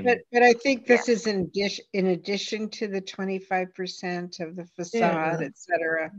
And it's like if somebody doesn't affect 25% of a building, but it has a gabled roof and they just take it off and make a flat roof on a building that should have a gable because it's a Greek revival or something. We want a roof for that because it's a significant architectural feature, but it's not 25% of the elevation. Right. So I wouldn't limit that. I would leave that as it's written. Mm-hmm. Well, I think you could take some of those words out and it would help you narrow. Well, better that they're there than trying to quibble about something that isn't there. You know, if it's written in this demolitions part C, then either you address it or you don't have to. Well, then it takes us right back to the same problem that we're trying to Well, I don't know that that's a problem. Quite honestly, the staff, I don't know. it is. Well, for staff it is, but you know what? We're trying to preserve, and these are all the elements that are characteristic of a structure. And so but back a few years ago, before you were on the commission, we used to meet almost every week for 3 or 4 hours. I mean, there were so many things that Whoa. came before us before the building commissioner was given the authorization to make the decision to not bring it to us, or we were quickly going through. I mean, it's going to add up if you're, I think Right. Ben has a valid point. The difference, Jan, is that we're talking, I mean, the preamble to this is for buildings listed on the Amherst inventory. We're not Right. talking about every application. And so it's incumbent upon us to get an Amherst inventory. Right, That, which is that's it going to be reasonable a and that small we one agree with. or a Right, comprehensive? and then it narrows it down right away. Yeah, well, Okay. depends on how you find that. May I ask, I think I saw this somewhere. Sorry, I'm changing the subject, but it's still about the bylaw. Did I see somewhere that we wanted to remove the word structure? No, that was miswritten and we all misunderstood what he meant. Oh.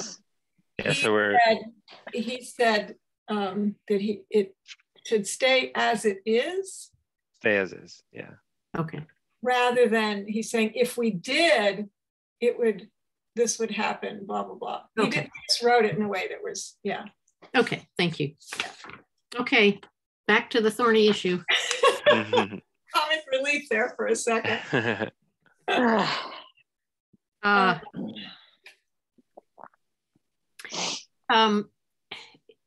Ben, do you know when the CRC might return? Oh, they're going to return to this, what, next week or? Yeah, I think it's as soon as, let me check my calendar, maybe May 4th. May 4th rings a bell. Yeah.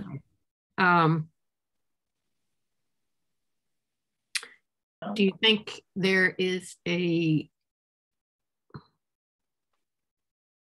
so if we had a subgroup to try and sort of tweak all of this to make it mesh and line up, can we do that?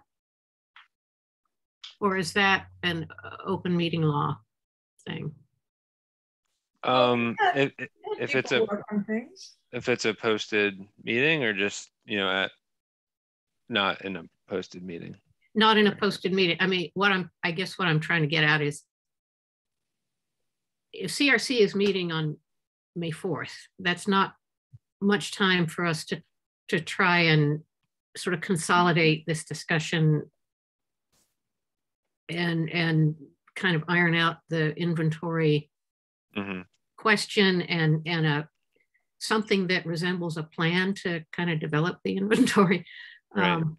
We had a bylaw subcommittee that worked on the bylaws. I mean, we could have a subcommittee working. Yes, we did. Yeah, yes, we did. So that's valid. I think it's actually May 12th is their next. Oh, even better. Okay. Or actually, wait, sorry. April 28th is actually before that. Oh, that's in a few days. Okay. It's Thursday, a week from Whoa. tomorrow. Yeah, so do you remember at the CRC meeting, Mandy said April 28th is the next meeting, but if you feel like you guys need more time, they could do May 12th as the next discussion. Okay, let's take it. Yeah. And, I would say yes. and I'd be happy to work on this with someone.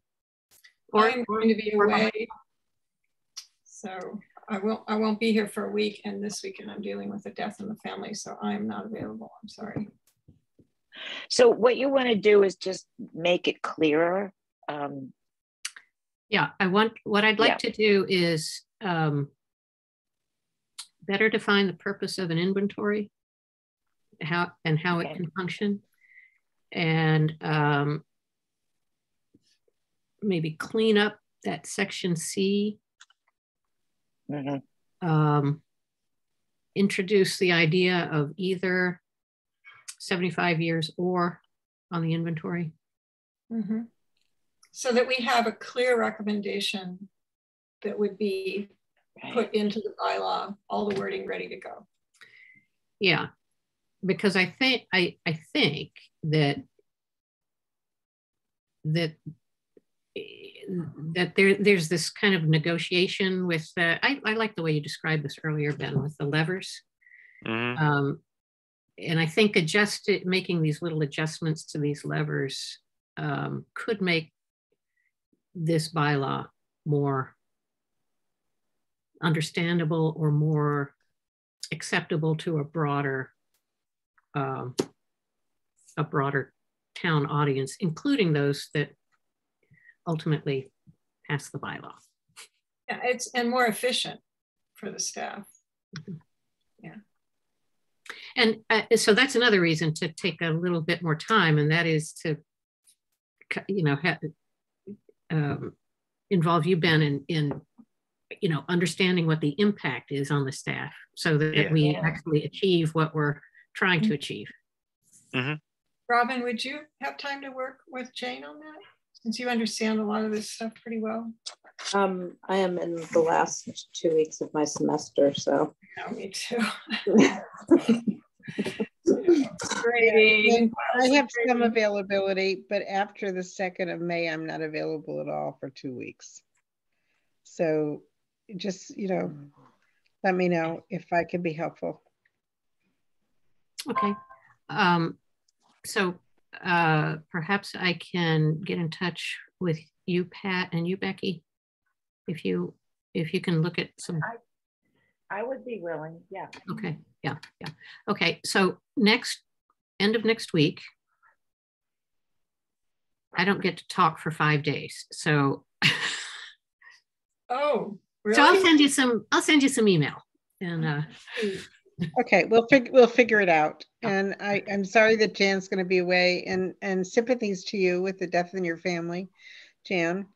And Robin, good luck with the end of your semester and your career. And I mean, you've got a lot of spokes on your wheel, it sounds like. Thank you. Okay, we need to go back to the agenda, because this item is sort of being tabled. I've lost the agenda again. Got too many open windows.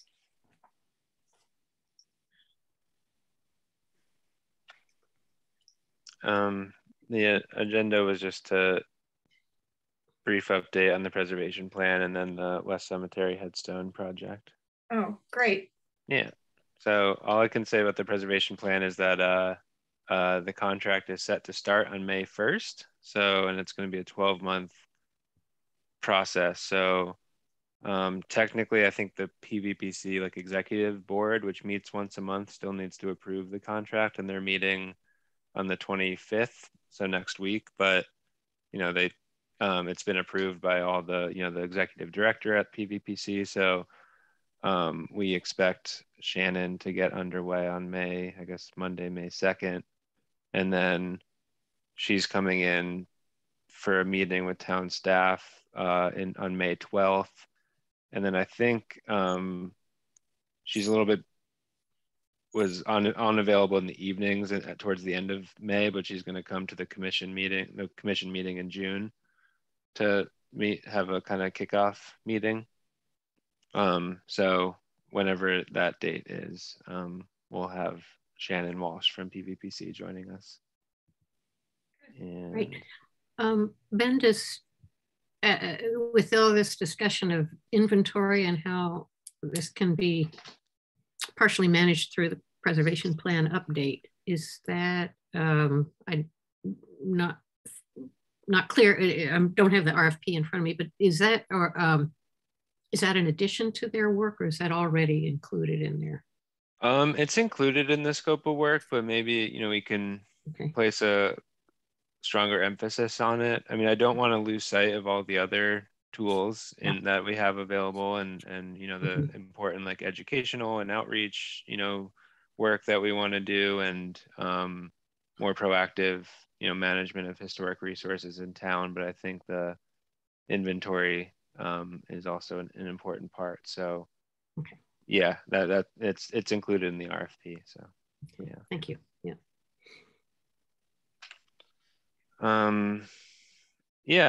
Are there any other questions about the preservation plan? One other, Shannon asked me to ask the first task in the preservation plan is to have her review some other towns' preservation plans to kind of get a sense of, in the past 5 years, what plans have been developed and if there's any tidbits to take from those plans or just the approach. And she asked me if there were any towns we'd recommend her looking at, kind of at a similar scale and amount of resources as Amherst, I guess.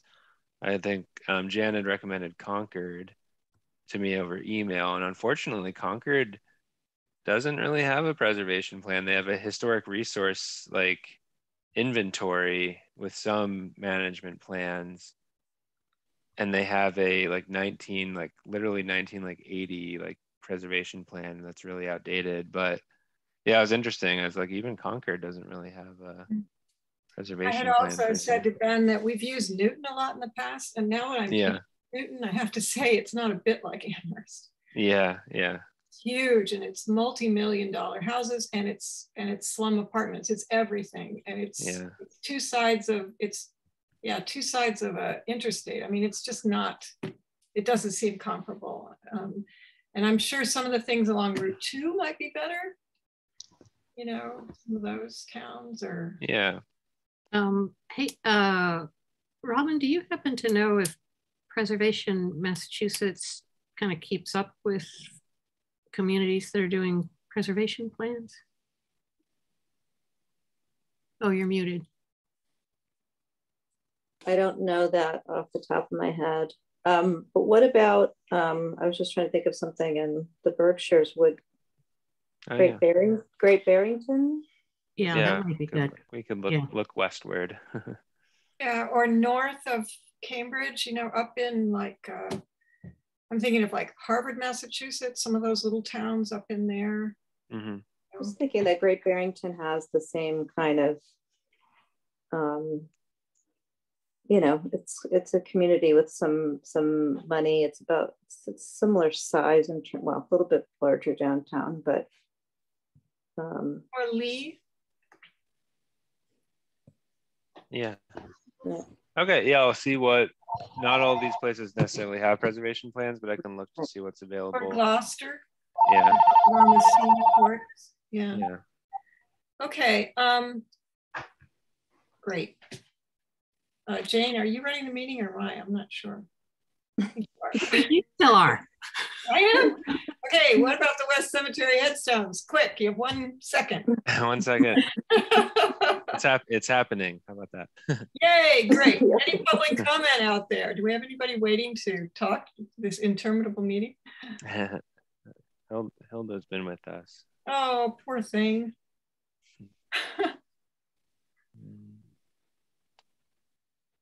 I will say for West Cemetery, I met with the consultants today. They've been out there. They've been kind of surveying and recording kind of which headstones they're going to approach and how they're going to fix them. And they're going to start with the African American section to hopefully have that cleaned up by the Juneteenth holidays and celebrations. And then they'll shift their focus to the 1870s section. Yeah, I'll definitely keep you posted on their work. There's a lot to do. We walked through there. They're left and right. There's headstones either crumbling or falling off. So is Hilda there? No. So we don't have anybody waiting to No public comment. Yeah. Okay. Any anticipated items? Looks like we have a hand here. Oh. From Hilda.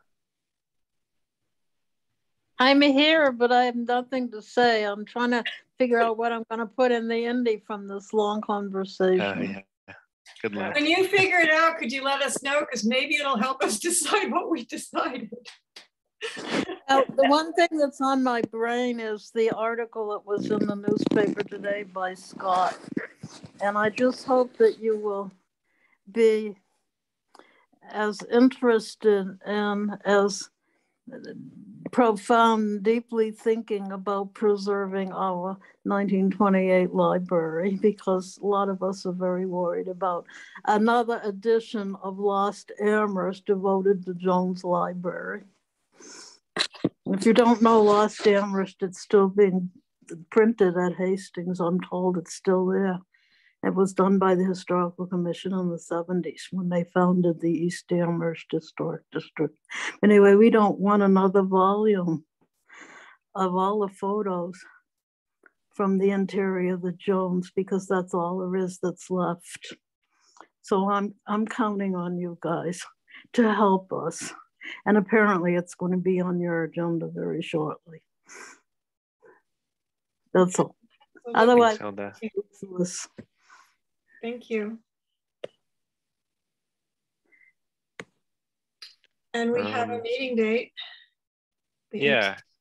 Yes, the next meeting will be on May 18th. I guess I can give a sneak preview of that. We'll look at the 37 North Pleasant Street demolition.